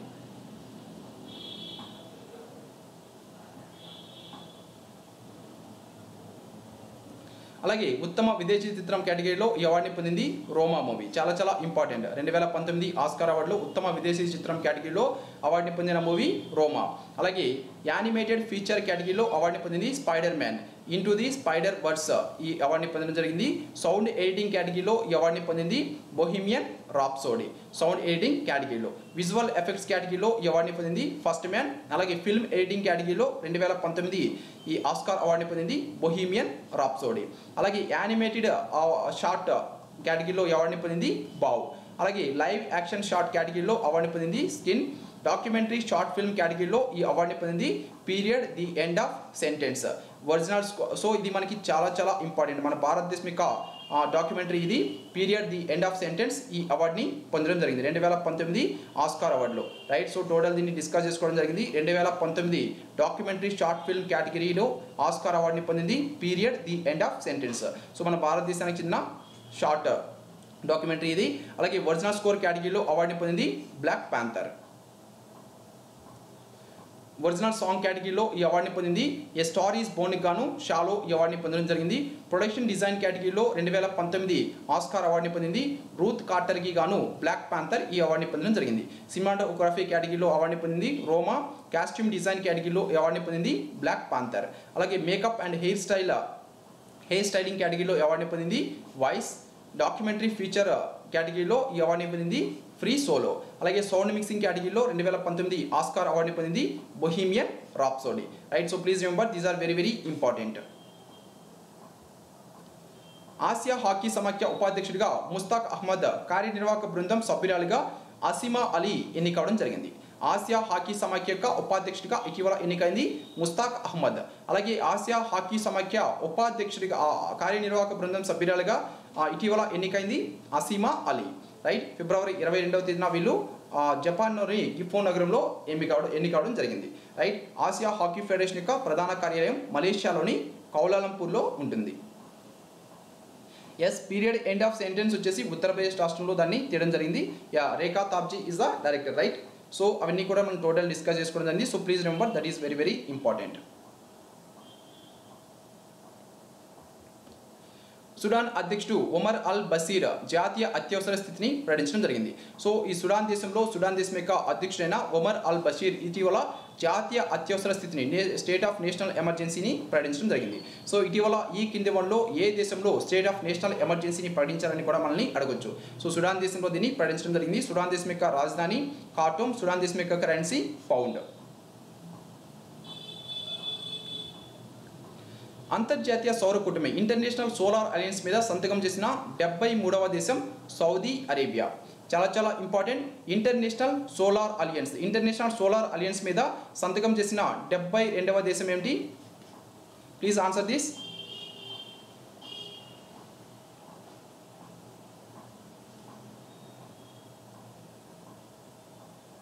Yeah, headquarters in Gurugram, Haryana. That is excellent. Yes, 72వ దేశం వచ్చేసి అర్జెంటీనా.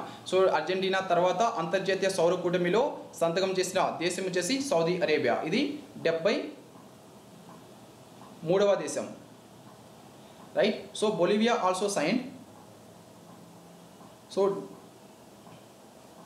సో హియర్ ఇవి ఓన్లీ ఫిబ్రవరి కాబట్టి సో మనం అది డిస్కస్ చేసుకున్నాం. బొలివియా 74వ దేశం, రైట్. ఓకే జన్సీ గారు, రైట్. సో అంతర్జాతీయ సౌర కూటమి ఇంటర్నేషనల్ సోలార్ అలయన్స్.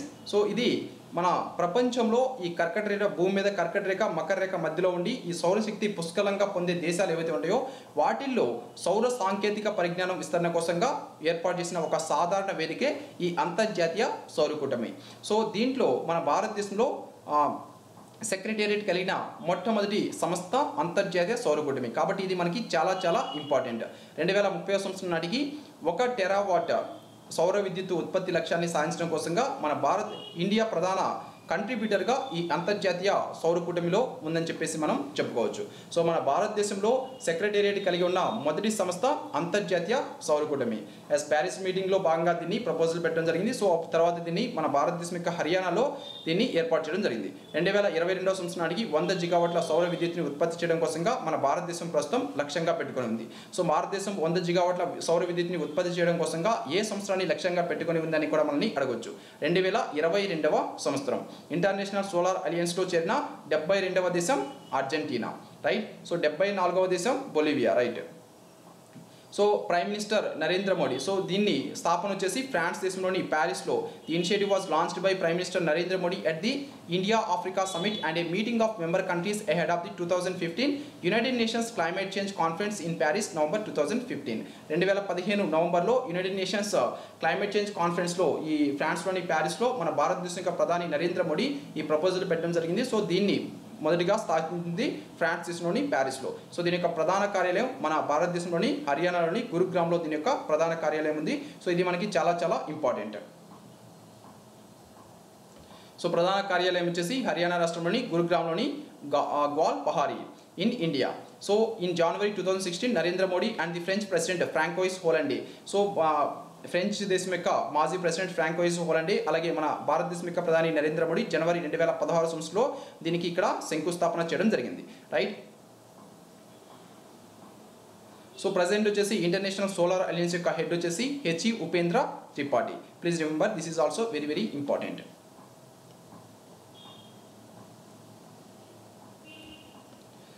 మానవ ప్రేరిత వాతావరణ మార్పు కారణంగా అంతరించిపోయిన మొట్టమొదటి మమ్మల్గా ఆస్ట్రేలియా దేశానికి చెందిన స్మాల్ బ్రౌన్ ర్యాట్ నిలవడం జరిగింది. సో ఈ మానవ ప్రేరిత వాతావరణ మార్పు కారణంగా చాలా జీవులు అంతరించిపోతున్నాయి. వీటిలో మొట్టమొదటిసారిగా అంతరించిపోయిన మమ్మల్గా ఆస్ట్రేలియా దేశానికి చెందిన స్మాల్ బ్రౌన్ ర్యాట్ని ఇటీవల ప్రకటించడం జరిగింది. స్మాల్ బ్రౌన్ ర్యాట్ ఇది అంతరించిపోయిందని చెప్పేసి ఇటీవల ఆస్ట్రేలియా దేశం దీన్ని ప్రకటించడం జరిగింది. Present president Emmanuel Macron. Visakhapatnam కేంద్రంగా సౌత్ కోస్ట్ రైల్వే జోన్ని ఏర్పాటు చేస్తున్నట్లుగా రైల్వే శాఖ మంత్రి పీయూష్ గోయల్ ప్రకటించడం జరిగింది. Yes please answer. విశాఖ కేంద్రంగా ఏర్పాటు చేసిన సౌత్ కోస్ట్ రైల్వే మన భారతదేశం యొక్క ఎన్నవ రైల్వే జోన్ ఇది? Please answer the question.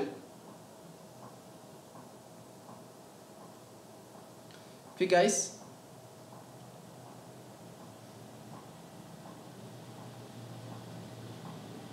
yes, it's not 28 guys, it's 18 is the right answer, right. So here total 18 zones ఇక్కడ 17 zones ఇవ్వడం జరిగింది. సో ఇది విశాఖపట్నం కేంద్రంగా ఏర్పాటు చేస్తున్న ఈ రైల్వే జోన్ వచ్చేసి ఇది 18వ రైల్వే జోన్. భారతదేశం యొక్క 18వ railway zone south Coast railway zone. దక్షిణ మధ్య రైల్వేలో మొత్తం 6 డివిజన్లు ఉన్నాయి. సో ఇది సికింద్రాబాద్ కేంద్రంగా ప్రజెంట్ దక్షిణ మధ్య రైల్వే ఉంది. సో దీంట్లో మొత్తం 6 డివిజన్లు ఉన్నాయి. సో ఈ 6 డివిజన్లో 3 డివిజన్ని ఇప్పుడు ఈ విశాఖపట్నం కేంద్రంగా ఏర్పాటు చేస్తున్న ఈ దక్షిణ కోస్తా రైల్వే జోన్లోకి చేర్చడం జరుగుతుంది. సో సికింద్రాబాదు, విజయవాడ, గుంతకల్లు, గుంటూరు, హైదరాబాదు, నాందేడు. సో ఈ డివిజన్ నుంచి విజయవాడని, గుంతకల్ని, గుంటూరుని ఈ మూడింటిని కూడా దక్షిణ కోస్తా రైల్వే జోన్లోకి చేర్చడం జరుగుతుంది. రైట్. సో హియర్ సికింద్రాబాద్ కేంద్రంగా పనిచేస్తున్న దక్షిణ మధ్య రైల్వేలో ఉన్న 6 డివిజన్ల నుంచి ఏ డివిజన్ని దక్షిణ కోస్తా రైల్వే జోన్లో కలుపుతున్నారు? Vijayawada, Guntakal, Guntur. Please remember these names are very very important. Guntur, Vijayawada, Guntakal. Excellent. So here total 17 present మన భారతదేశంలో ఉన్న 17 ఈ జోన్లు వాటిని ఎప్పుడు స్థాపించారు, వాటి యొక్క కేంద్రము, వాటి కింద ఉన్న డివిజన్లు మొత్తం కూడా ఇక్కడ ఇవ్వడం జరిగింది. So please remember these very very important. మొదటి వచ్చేసి ఉత్తర రైల్వే జోను, దీని యొక్క కేంద్రం ఢిల్లీ. సో టోటల్ మీరు దీన్ని చదువుకోవచ్చు. టోటల్గా ఇక్కడ నేను ఈ రైల్వే జోను దాని యొక్క కేంద్రం మాత్రమే చెప్పడం జరుగుతుంది. ఈశాన్య రైల్వే జోను దీని యొక్క కేంద్రం గోరఖ్పూర్. అలాగే ఈశాన్య సరిహద్దు రైల్వే దీని యొక్క కేంద్రం గౌహతి. తూర్పు రైల్వే జోన్ దీని యొక్క కేంద్రం కోల్కతా. అలాగే ఆగ్నేయ రైల్వే జోన్ దీని యొక్క కేంద్రం కూడా కోల్కతా. దక్షిణ మధ్య రైల్వే జోన్ దీని యొక్క కేంద్రం సికింద్రాబాద్. దక్షిణ రైల్వే జోన్ దీని యొక్క కేంద్రం చెన్నై. మధ్య రైల్వే జోన్ కేంద్రం ముంబై. అలాగే పశ్చిమ రైల్వే జోన్ కేంద్రం వచ్చేసి ముంబై. నైరుతి రైల్వే జోన్ కేంద్రం హూబ్లీ. అలాగే వాయువ్య రైల్వే జోన్ కేంద్రం వచ్చేసి జైపూర్. చాలా చాలా ఇంపార్టెంట్ కేంద్రాలు. అలాగే పశ్చిమ మధ్య రైల్వే కేంద్రం వచ్చేసి జబల్పూర్. ఉత్తర మధ్య రైల్వే కేంద్రం వచ్చేసి అలహాబాదు. ఆగ్నేయ మధ్య రైల్వే కేంద్రం వచ్చేసి బిలాస్పూర్. తూర్పు తీర రైల్వే కేంద్రం భువనేశ్వర్. తూర్పు మధ్య రైల్వే కేంద్రం వచ్చేసి హాజీపూర్. కోల్కతా మెట్రో రైల్ కేంద్రం వచ్చేసి కలకత్తా. సో ఇవి టోటల్ 17. తర్వాత ఇప్పుడు 18వ రైల్వే జోన్ని మన ఆంధ్రప్రదేశ్ రాష్ట్రంలోని విశాఖపట్నం కేంద్రంగా దీన్ని ఏర్పాటు చేస్తున్నారు. రైట్. సో నెక్స్ట్ రెండోసారి 4 సంవత్సరాల కాలానికి నైజీరియా దేశం యొక్క అధ్యక్షుడిగా ఎన్నికైన మహమ్మదు బుహారీ ఇటీవల రెండోసారి ఈ నైజీరియా దేశం యొక్క అధ్యక్షుడిగా ఎన్నికవడం జరిగింది. సో ఇతను మరో 4 సంవత్సరాలు ఈ నైజీరియా దేశం యొక్క అధ్యక్షుడిగా కొనసాగడం జరుగుతుంది. నైజీరియా దేశం యొక్క రాజధాని అబూజా. నైజీరియా దేశం యొక్క కరెన్సీ నైరా. సో రాష్ట్ర స్థాయిలో ఏపీఎస్సీ గ్రూప్ 2 ఎగ్జామ్కి సంబంధించి గ్రాండ్ టెస్ట్ని వేమా కండక్ట్ చేస్తుంది. ఈ ఎగ్జామ్ మీకు 2019 ఏప్రిల్ 28వ తేదీన వేమా కండక్ట్ చేయడం జరుగుతుంది. సో దీనికి రిజిస్ట్రేషన్ ఫీజు చెల్లించి దీన్ని ఎగ్జామ్ని మీరు అటెంప్ట్ చేయొచ్చు. సో దీన్ని అటెంప్ట్ చేయడం కోసంగా లింక్ కూడా ఇక్కడ ఇవ్వడం జరిగింది. సో ఈ లింక్ని మేము ఈ వీడియో కింద డిస్క్రిప్షన్లో కూడా ప్రొవైడ్ చేయడం జరుగుతుంది. సో తెలంగాణలో కొత్త మంత్రుల ప్రమాణ స్వీకారం. తెలంగాణ రాష్ట్రంలో కొత్త క్యాబినెట్ ఏర్పాటు చేయడం జరిగింది. సో మంత్రులు ఇటీవల ప్రమాణ స్వీకారం చేయడం జరిగింది. సో టోటల్ మంత్రుల లిస్ట్ ఇక్కడ చూద్దాం. శాఖల కేటాయింపు కల్వకుంట్ల చంద్రశేఖరరావు ఇతను తెలంగాణ రాష్ట్రం యొక్క ప్రజెంట్ ముఖ్యమంత్రి. రెండవసారి ఇటీవల ప్రమాణ స్వీకారం చేయడం జరిగింది. సాధారణ పరిపాలన, పురపాలక, పరిశ్రమలు, ఐటీ, సాగునీటి, పారుదల శాఖలు, ఆర్థిక, రెవెన్యూ, అలాగే విద్యుత్ శాఖలు మంత్రులు ఇవన్నీ మంత్రులకి ఇతర మంత్రులకి కేటాయించిన శాఖలు ఏవైతే ఉన్నాయో అవన్నీ కూడా ఇతని కిందే ఉండడం జరుగుతుంది. అలాగే హోం, జైలు, అగ్నిమాపక శాఖ మంత్రి మహమూద్ అలీ. అటవీ, పర్యావరణం, శాస్త్ర సాంకేతిక, దేవాదాయ, న్యాయశాఖ మంత్రి వచ్చేసి తెలంగాణ రాష్ట్రానికి ప్రజెంటు అల్లోల ఇంద్రకరణ్ రెడ్డి. అలాగే తలసాని శ్రీనివాస్ యాదవ్ వచ్చేసి పశుసంవర్ధక, మత్స్య, పాడి పరిశ్రమ అభివృద్ధి, సినిమాటోగ్రఫీ మంత్రి. అలాగే విద్యా మంత్రి వచ్చేసి విద్యాశాఖ మంత్రి గుంతకండ్ల జగదీశ్వర్ రెడ్డి. అలాగే వైద్యం, ఆరోగ్యం, కుటుంబ సంక్షేమ శాఖ మంత్రి ఈటెల రాజేందర్. వ్యవసాయం, సహకారం, మార్కెటింగ్, పౌర సరఫరాలు, అలాగే వినియోగదారుల వ్యవహారాల మంత్రి సింగిరెడ్డి నరేంజన్ రెడ్డి. సో ముఖ్యంగా ఇవి మనకి ఆంధ్రప్రదేశ్ రాష్ట్రంలో కండక్ట్ చేసిన ఎగ్జామ్స్కి అవసరం లేదు. సో ప్లీజ్ TSPSC స్టూడెంట్స్ మాత్రం ఇవి గుర్తుపెట్టుకుంటే సరిపోతుంది. అలాగే ఎస్సీ అభివృద్ధి, గిరిజన సంక్షేమం, బీసీ సంక్షేమం, మైనారిటీ సంక్షేమం, వికలాంగుల సంక్షేమం, వయోవృద్ధుల సంక్షేమం మంత్రి కొప్పుల ఈశ్వర్. పంచాయతీరాజ్, గ్రామీణాభివృద్ధి, గ్రామీణ నీటి సరఫరా శాఖ మంత్రి ఎర్రబెల్లి దయాకర్ రావు. అలాగే ప్రొహిబిషన్, ఎక్సైజ్, క్రీడలు, యోజన, సర్వీసులు, పర్యాటకం, సాంస్కృతికం, పురావస్తు శాఖ మంత్రి వి శ్రీనివాస్ గౌడ్. అలాగే రవాణా, రోడ్లు, భవనాలు, గృహ నిర్మాణం, శాసనసభ వ్యవహారాల శాఖ మంత్రి వేముల ప్రశాంత్ రెడ్డి. కార్మిక, ఉపాధి, ఫ్యాక్టరీలు, మహిళా శిశు సంక్షేమం, నైపుణ్య అభివృద్ధి శాఖ మంత్రి చామకూర మల్లారెడ్డి. సో ఇవి టోటల్ తెలంగాణ రాష్ట్రంలో కొత్తగా ఏర్పడిన క్యాబినెట్ కేటాయించిన మంత్రులు, వాటి యొక్క శాఖలు. 2019-20 ఆర్థిక సంవత్సరానికి 1,82,017 కోట్లతో తెలంగాణ ఓట్ ఆన్ అకౌంట్ బడ్జెట్ని ఆంధ్రప్రదేశ్ రాష్ట్రం యొక్క ముఖ్యమంత్రి, ఆంధ్రప్రదేశ్ రాష్ట్రం యొక్క ఆర్థిక శాఖ మంత్రి కల్వకుంట్ల చంద్రశేఖరరావు దీన్ని ప్రవేశపెట్టడం జరిగింది. సో మొట్టమొదటిసారిగా తెలంగాణ రాష్ట్రంలో ఒక ముఖ్యమంత్రి బడ్జెట్ని ప్రవేశపెట్టడం ఇదే మొట్టమొదటిసారి. 2019-20 ఆర్థిక సంవత్సరానికి Telangana vote on account budget value 1,82,017 కోట్ల రూపాయలు. సో ఇక్కడ మొదటిగా మనం చూసినట్లయితే ఇటీవల కాశ్మీర్లోని పుల్వామా ఉగ్రదాడిలో అమరులైన సిఆర్పిఎఫ్ జవాన్లు ఎవరైతే ఉంటారో వీరికి ఒక్కొక్క కుటుంబానికి ₹1,00,000 చొప్పున తెలంగాణ ప్రభుత్వం సాయం అందిస్తున్నట్టుగా ప్రకటించడం జరిగింది. 2018-19 సంవత్సరం వృద్ధి రేటు 10.6% నమోదైందని చెప్పేసి దీంట్లో తెలపడం జరిగింది. అలాగే వృద్ధులు, వితంతువులు, ఒంటరి మహిళలు, బీడీ కార్మికులు, బోధకాలు వ్యాధిగ్రస్తులు, నేత గీత కార్మికులు కానీ, ఎయిడ్స్ వ్యాధిగ్రస్తులు కానీ వీళ్ళకి ఇచ్చే పింఛన్ ఏదైతే ఉందో ఈ పింఛన్ మొత్తాన్ని ₹1,000 నుంచి ₹2,016 పెంచుతున్నట్టుగా కూడా ఈ బడ్జెట్లో ప్రకటించడం జరిగింది. దివ్యాంగుల పింఛన్ని ₹2,000 నుంచి ₹3,116 పెంచుతున్నట్టుగా కూడా ప్రకటించడం జరిగింది. సో ఇవి మనకి చాలా ఇంపార్టెంట్ ఈ 2 పాయింట్స్, రైట్. అలాగే వృద్ధాప్య పింఛన్ని కనీస వయసు అర్హతని 60 సంవత్సరాల నుంచి 57 సంవత్సరాలకి తగ్గించడం జరిగింది. ఆసరా పింఛన్ల కోసం ఈ 2019-20 తెలంగాణ ఓట్ ఆన్ అకౌంట్ బడ్జెట్లో 12,067 కోట్ల రూపాయలని కేటాయించడం జరిగింది. రెవెన్యూ వ్యయం వచ్చేసి 2019-20 ఈ తెలంగాణ ఓట్ ఆన్ అకౌంట్ బడ్జెట్లో 1,31,629 కోట్ల రూపాయలుగా ప్రకటించడం జరిగింది. అలాగే వ్యయం వచ్చేసి 32,815 కోట్లు, రెవెన్యూ మిగులు 6,564 కోట్ల రూపాయలు. ఆర్థిక లోటు అంచనా వచ్చేసి 27,749 కోట్ల రూపాయలు. 2017-18 ఆర్థిక సంవత్సరంలో వృద్ధి రేటు 10.4% సాధించిందని చెప్పేసి ఈ బడ్జెట్లో తెలపడం జరిగింది. 2017-18లో మొత్తం వ్యయం వచ్చేసి 1,43,133 కోట్ల రూపాయలు. అలాగే 2017-18లో రెవెన్యూ మిగులు 3,459 కోట్ల రూపాయలు.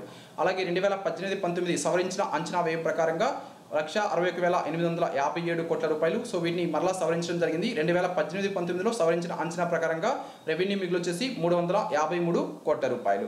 2019-20లో సొంత రెవెన్యూ రాబడుల అంచనా వచ్చేసి 94,776 కోట్ల రూపాయలు. 2019-20లో కేంద్రం నుంచి వచ్చే నిధుల అంచనా వచ్చేసి 22,835 కోట్ల రూపాయలు. 2019-20లో ప్రగతి పద్దు వచ్చేసి 1,07,302 కోట్ల రూపాయలు. నిర్వహణ పద్దు వచ్చేసి 74,715 కోట్ల రూపాయలు. అలాగే 2019-20 అంచనాలో రెవెన్యూ మిగులు వచ్చేసి 6,564 కోట్ల రూపాయలు. ఆర్థిక లోటు అంచనా 27,749 కోట్ల రూపాయలు. రెవెన్యూ వ్యయం 1,30,629 కోట్ల రూపాయలు. మూలధన వ్యయం వచ్చేసి 32,815 కోట్ల రూపాయలు. రెవెన్యూ మిగులు 6,564 కోట్ల రూపాయలు. కళ్యాణ లక్ష్మి, షాదీ ముబారక్ పథకాలకి ఈ 2019-20 తెలంగాణ ఓట్ ఆన్ అకౌంట్ బడ్జెట్లో 1,450 కోట్ల రూపాయలని కేటాయించడం జరిగింది. నిరుద్యోగ భృతి ఈ తెలంగాణ రాష్ట్రంలో నిరుద్యోగ భృతిని ఇవ్వడం కోసంగా 1,810 కోట్ల రూపాయలని కేటాయించడం జరిగింది. ఎస్సీల ప్రగతి కోసం 16,581 కోట్ల రూపాయలని, ఎస్సీల అభ్యున్నతి కోసం 9,827 కోట్ల రూపాయలని, మైనారిటీ సంక్షేమం కోసంగా 2,004 కోట్లని, రైతు రుణమాఫీ కోసంగా 6,000 కోట్ల రూపాయలని కేటాయించడం జరిగింది. బియ్యం రాయితీకి 2,774 కోట్ల రూపాయలు, రైతు బీమా కోసంగా 650 కోట్ల రూపాయలని కేటాయించడం జరిగింది. అలాగే రైతు బంధు సాయం కోసంగా ఎకరానికి 10,000, ఇందుకోసం 12,000 కోట్ల రూపాయలని కేటాయించడం జరిగింది, రైట్. సో రైతు బంధు సాయం ఏదైతే ఉందో తెలంగాణ రాష్ట్రంలో, సో మన భారతదేశంలో కిసాన్ సమ్మాన్ నిధి, అలాగే ఈ తెలంగాణ రాష్ట్రంలో రైతు బంధు పథకం, సో దీనికోసంగా 10,000 కోట్ల రూపాయలని కేటాయించడం జరిగింది. ఎంబీసీ కార్పొరేషన్కి 1,000 కోట్ల రూపాయలు, వ్యవసాయ శాఖకు వచ్చేసి 20,107 కోట్ల రూపాయలని, 2019-20 బడ్జెట్లో నీటిపారుదల శాఖకి 22,500 కోట్ల రూపాయలని కేటాయించడం జరిగింది. అలాగే ఈఎన్టీ దంత పరీక్షల కోసంగా 5,536 కోట్ల రూపాయలని, పంచాయతీల కోసంగా 2 ఫైనాన్స్ కమిషన్ల నుంచి 3,256 కోట్ల రూపాయలని కేటాయించడం జరిగింది. సో ఇది మొత్తం 2019-20 తెలంగాణ రాష్ట్రం యొక్క vote on account budget. So ఇక్కడ 500 జనాభా కలిగిన గ్రామానికి 8 లక్షల రూపాయల నిధులు కేటాయించడం జరిగింది. అలాగే TSPSC ద్వారా 1.41 లక్షల కోట్ల పెట్టుబడులు తెలంగాణ రాష్ట్రానికి వచ్చాయని కూడా దీనిలో తెలపడం జరిగింది. వైద్య శాఖకి 5,536 కోట్ల రూపాయలు, బీసీల కోసంగా 119 గురుకులాలు ఏర్పాటు చేస్తున్నట్టుగా కూడా ఈ బడ్జెట్లో ప్రకటించడం జరిగింది. సో ఇది total Telangana 2019 vote on account budget. Kaleshwaram భగీరథకి ప్రతిష్టాత్మక smart water and waste world magazine అవార్డులు లభించాయి. సో ఈ తెలంగాణ రాష్ట్రంలో కాళేశ్వరం ప్రాజెక్టు, భగీరథ ఈ రెండింటికి ప్రతిష్టాత్మక smart water and waste world magazine అవార్డుని అందించడం జరిగింది. సో హియర్ మనకి చాలా ఇంపార్టెంట్. సో సెంట్రల్ బడ్జెట్ని మనం ఈ వీడియో స్టార్టింగ్లోని డిస్కస్ చేసుకోవడం జరిగింది రేష్మా గారు. So please follow that, right. So 2019 ఫిబ్రవరి 19వ తేదీన చెన్నైలో ఈ కాళేశ్వరం, భగీరథ ఈ రెండింటి ప్రాజెక్టు కూడా SWWW అవార్డులని కేటాయించడం జరిగింది, ఇవ్వడం జరిగింది. సో ఈ అవార్డులని కాళేశ్వరం ప్రాజెక్టు యొక్క చీఫ్ ఇంజనీర్ అయిన నల్లా వెంకటేశ్వరరావు అందుకోవడం జరిగింది. సో ముఖ్యంగా ఈ భగీరథ అలాగే కాళేశ్వరం ప్రాజెక్టుకి ఈ అవార్డులని ఎందుకు ఇచ్చారంటే ఈ తెలంగాణ రాష్ట్రంలో సాగునీటి కల్పనలో జరుగుతున్న కృషికి గాను ఈ అవార్డులని ఇవ్వడం జరిగింది, right. So here Kaleshwaram project, Kaleshwaram lift irrigation పథకం, దీని గురించి మనం టోటల్ కరెంట్ అఫైర్స్ క్లాస్లో కూడా డిస్కస్ చేసుకోవడం జరిగింది. సో మరొకసారి ఇది ప్రపంచంలోనే అతిపెద్ద నీటిపారుదల ప్రాజెక్టు. సో దీన్ని ఈ తెలంగాణ రాష్ట్రంలో మొత్తం 80,000 కోట్ల రూపాయలతో దీన్ని నిర్మించడం జరుగుతుంది. సో 80,000 కోట్ల రూపాయలతో దీన్ని నిర్మిస్తున్నారు. ఇది ప్రపంచంలోనే అతిపెద్ద నీటిపారుదల project Kaleshwaram lift irrigation project. So దీని ద్వారా కాళేశ్వరం నీటిపారుదల ప్రాజెక్టు గోదావరితో మొత్తం 3 నదుల సంగమం వద్ద దీన్ని నియంత్రించడం జరుగుతుంది. సో ఇక్కడ నుంచి ఈ నీటిని తెలంగాణ రాష్ట్రంలో వేరు ప్రాంతాలకి ఇవ్వడం జరుగుతుంది. కాళేశ్వరం నీటిపారుదల ప్రాజెక్టు మొత్తం 7 లింకులు 28 ప్యాకేజీలుగా దీన్ని విభజించడం జరిగింది. సో ఇది మొత్తం 13 జిల్లాల్లో 26 జలాశయాల్ని త్రవ్వించాల్సిన అవసరం ఈ పథకం కింద ఉంది. అలాగే 145 TMC జలాల మొత్తాన్ని సామర్థ్యాన్ని ఈ కాళేశ్వరం లిఫ్ట్ ఇరిగేషన్ పథకం ఈ ప్రాజెక్ట్ అనేది కలిగి ఉంటుంది, రైట్. సో అలాగే ఈ రిజర్వాయర్ని సుమారు 330 కిలోమీటర్ల దూరంలో ఉన్న సొరంగాల నెట్వర్క్ ద్వారా వీటిని అనుసంధానించడం జరుగుతుంది. సో ఇక్కడ మేడారం రిజర్వాయర్ తీసుకున్నట్లయితే ఈ మేడారం రిజర్వాయర్ అనేది అతి పొడవైన సొరంగం. ఇక్కడ 21 కిలోమీటర్ల పొడవు. అలాగే మేడారం రిజర్వాయర్తో ఈ ఎల్లంపల్లి రిజర్వాయర్ని ఈ మేడారం రిజర్వాయర్ అనేది కలుపుతుంది. సో ఇది ప్రపంచంలోనే పొడవైన నీటిపారుదల సొరంగం. 14.09 కిలోమీటర్ల భూగర్భ సొరంగాన్ని ఈ మేడిగడ్డ బ్యారేజ్ నుంచి దీన్ని నిర్మించడం జరుగుతుంది. సో ఇది ప్రపంచంలోనే పొడవైన నీటిపారుదల సొరంగం, చాలా ఇంపార్టెంట్. సో అలాగే మిషన్ భగీరథని 2016 ఆగస్టు 6వ తేదీన దీన్ని ప్రారంభించడం జరిగింది. దీన్ని ప్రారంభించింది మన భారతదేశం యొక్క ప్రధాని నరేంద్ర మోడీ దీన్ని ప్రారంభించడం జరిగింది. సో ఇది తెలంగాణ రాష్ట్ర ప్రభుత్వం దీన్ని ప్రారంభించడం జరిగింది. సో మొదటిసారిగా దీన్ని తెలంగాణ రాష్ట్ర ప్రభుత్వం ప్రారంభించింది. తెలంగాణ రాష్ట్రంలోని మెదక్ జిల్లాలోని గజ్వేల్లోని కోమటిబండ గ్రామంలో దీన్ని ప్రారంభించడం జరిగింది. సో ముఖ్యంగా ఈ మిషన్ భగీరథ పథకం యొక్క లక్ష్యం ఏంటంటే ఈ తెలంగాణ రాష్ట్రంలో మారుమూల ప్రాంతాలకి కూడా తాగునీటి సాయం అందించడం ఈ మిషన్ భగీరథ పథకం యొక్క ముఖ్య లక్ష్యం. సో దీని యొక్క ఉద్దేశం వచ్చేసి ఈ గ్రామీణ గృహాల్లో ఒక వ్యక్తికి 100 లీటర్ల తాగునీరు అందించడం, అలాగే పట్టణ గృహాలు అయితే ఒక్క వ్యక్తికి 150 లీటర్ల తాగునీరు అందించడం. సో దీనికోసంగా మొత్తం 45,000 నీటి ట్యాంకులను కూడా పునరావృతం చేయడం ఈ మిషన్ భగీరథ పథకంలో తెలంగాణ రాష్ట్రం లక్ష్యంగా పెట్టుకోవడం జరిగింది, రైట్. సో టోటల్ ఈ 2 స్కీములు కూడా మనకి చాలా important. Not only Telangana students, AP students కూడా ఇవి చాలా యూజ్ అవుతాయి, రైట్. సో ఆర్ఆర్బీ ఎన్టీపీసీ ఎగ్జామ్కి సంబంధించి ఆన్లైన్ ఎగ్జామ్స్ మీకు వ్యోమా కండక్ట్ చేస్తుంది. దీంట్లో మొత్తం 20 గ్రాండ్ టెస్ట్ని వ్యోమా మీకు తీసుకురావడం జరిగింది. సో ఇవి తెలుగు మీడియంలో ఉంటాయి. సో దీని యొక్క రిజిస్ట్రేషన్ కోసంగా ఈ లింక్ క్లిక్ చేసి మీరు వీటికి రిజిస్టర్ అవ్వచ్చు. అలాగే దీంట్లో మీకు ఇంకా ఏదైనా డౌట్స్ ఉన్నా సరే ఈ మొబైల్ నెంబర్స్ని మీరు కాంటాక్ట్ అయ్యి మీ డౌట్స్ మొత్తం కూడా క్లారిఫై చేసుకోవచ్చు, రైట్. సో ఇవి total 2019 February most important current affairs, right. So please ఈ క్లాస్ని మీ ఫ్రెండ్స్కి కూడా షేర్ చేయండి. మీ సోషల్ మీడియా సైట్స్లో ఫేస్బుక్లో కానీ వాట్సాప్లో కానీ లేదా ఇతర సోషల్ మీడియా సైట్స్లో కానీ తప్పకుండా షేర్ చేయండి, right guys. Thank you very much.